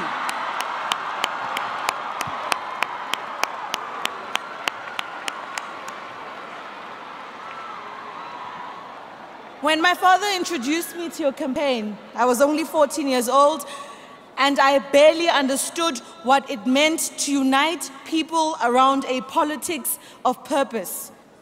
The purpose that you have been given to rebuild in moments of crisis. President Ramaphosa, the purpose that you have been given to rebuild a country that is struggling economically, to make freedom something that is a living reality for all South Africans. Ladies and gentlemen, our own purpose to make this country work for all those who live in it. And when we say make it work for people who live in it, we don't mean idealizing our freedom, because we can lose it. The maintenance of our freedom requires us to take responsibility. And Mandela himself said in Long Walk to Freedom, I quote, "I have discovered the secret that after climbing a great hill, one only finds, that there are many more hills to climb. I have taken a moment here to rest, to steal a view of the glorious vista that surrounds me, to look back on the distance I have come, but I can only rest for a moment. For with freedom comes responsibilities, and I dare not linger, for my long walk is not ended."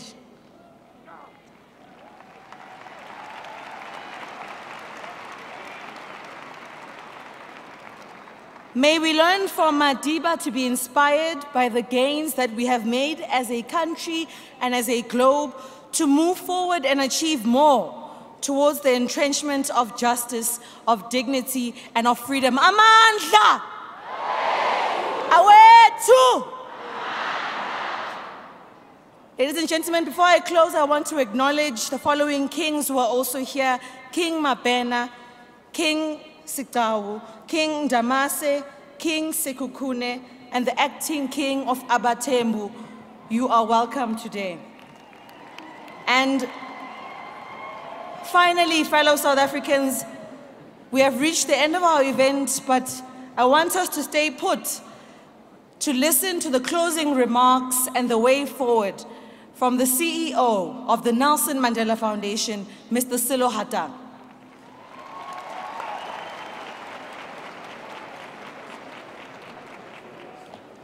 Thank you very much, Busi, for those lovely remarks. Mr. President, I don't know if I'm allowed to also tell one little truth. I think you also admitted backstage that Mrs. Marshall beats you at dancing.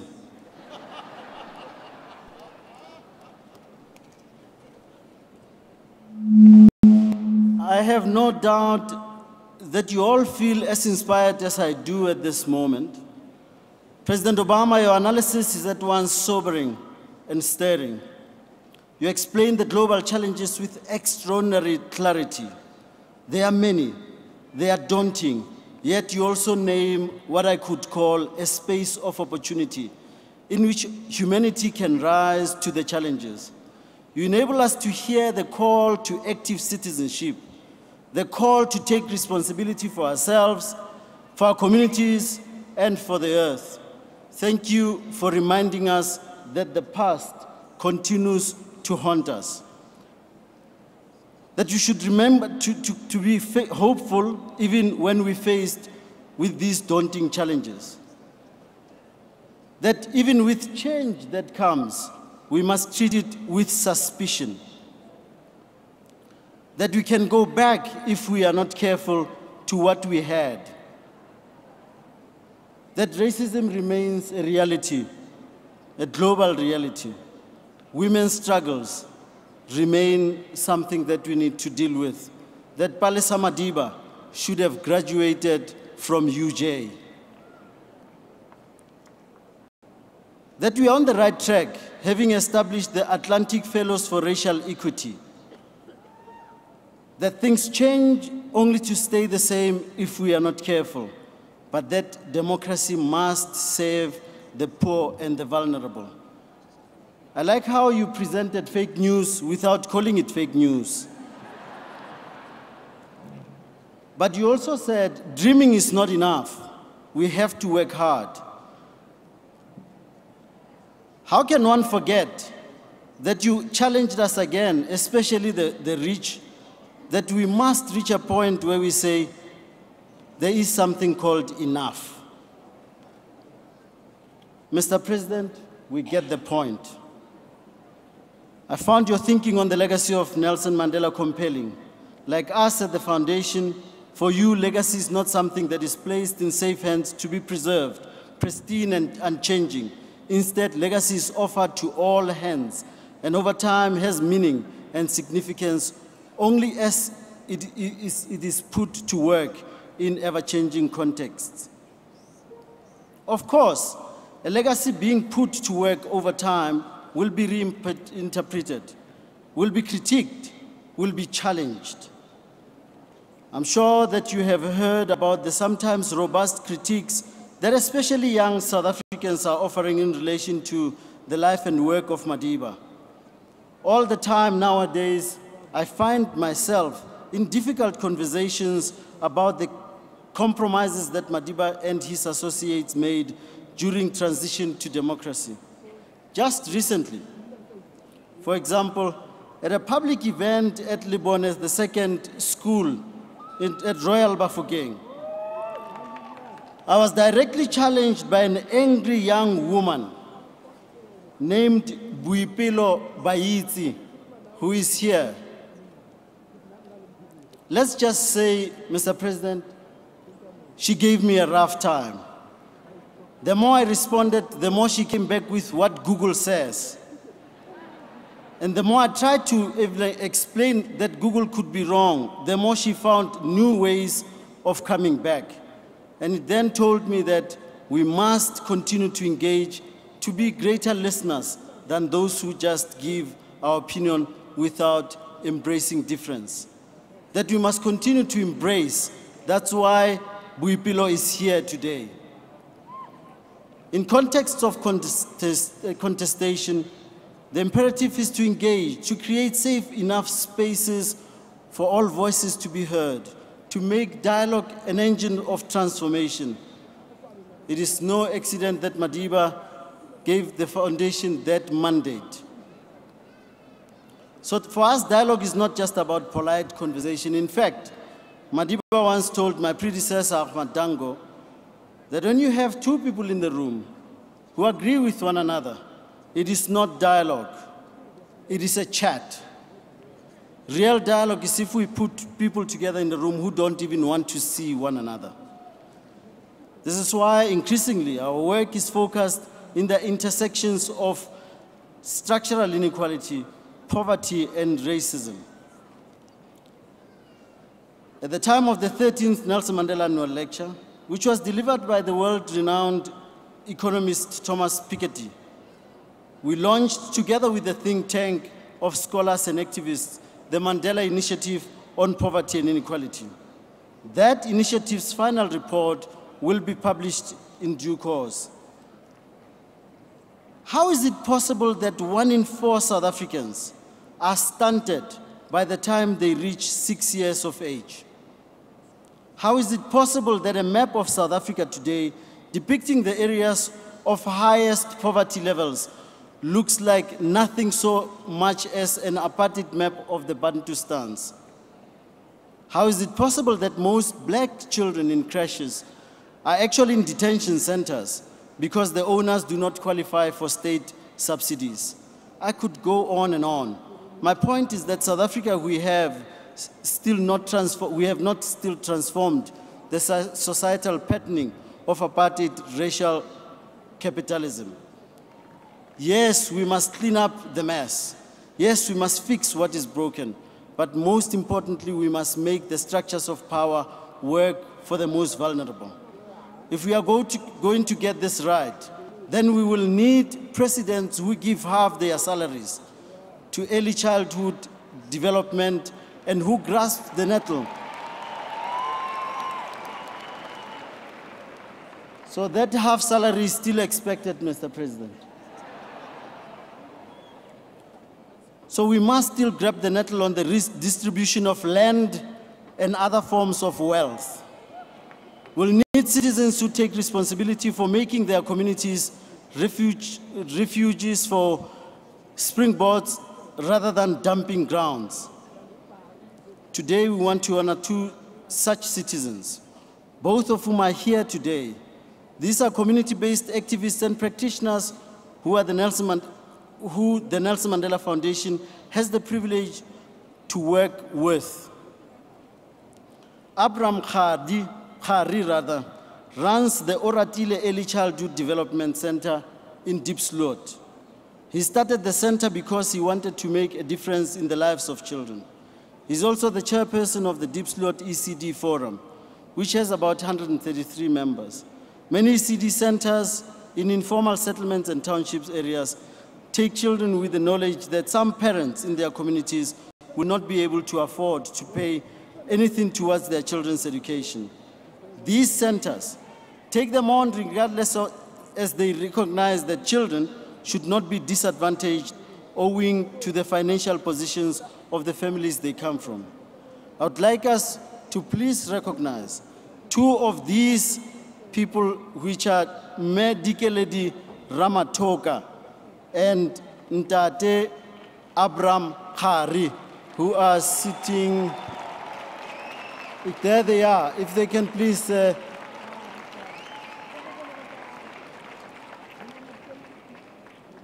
So ladies and gentlemen, as you can see, President Obama has given me much to think about. He has inspired us to think carefully and maybe differently about the work Madiba has mandated us to do. We thank you, Mr. President. So it remains for me to thank the many people and organizations who have supported this Nelson Mandela Annual Lecture, not least all of you who came today in this cold. And in fact, looking through the audience, you could see who went to Russia to watch the World Cup because of the hats that they were wearing. So I'd like to, just at this point, thank the Motsepe Foundation for being a partner that you have been.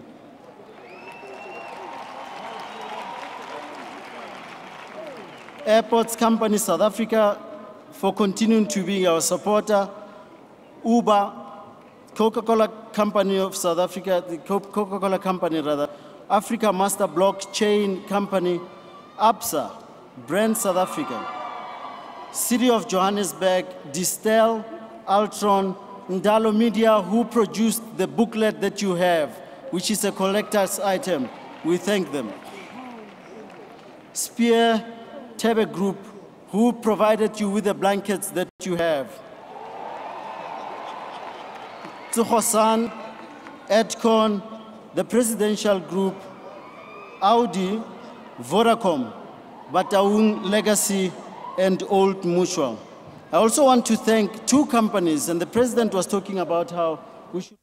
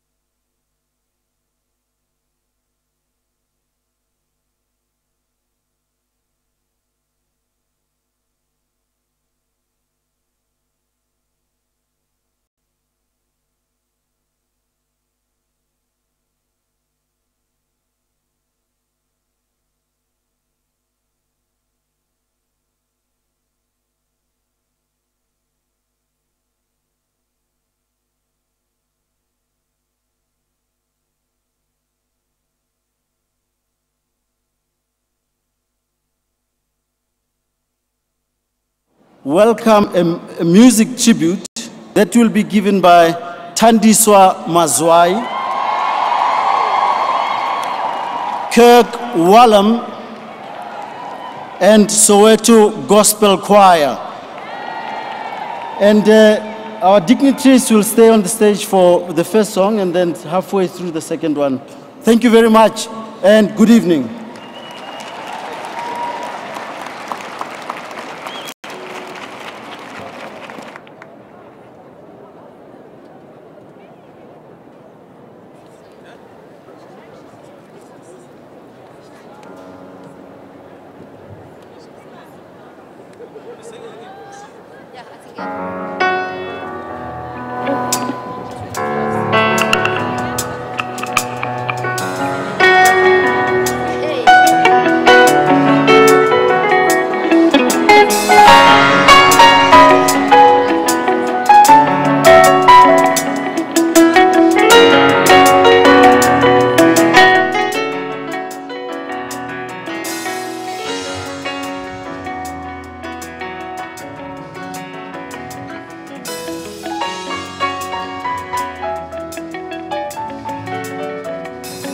Molweni ma-Afrika amahle.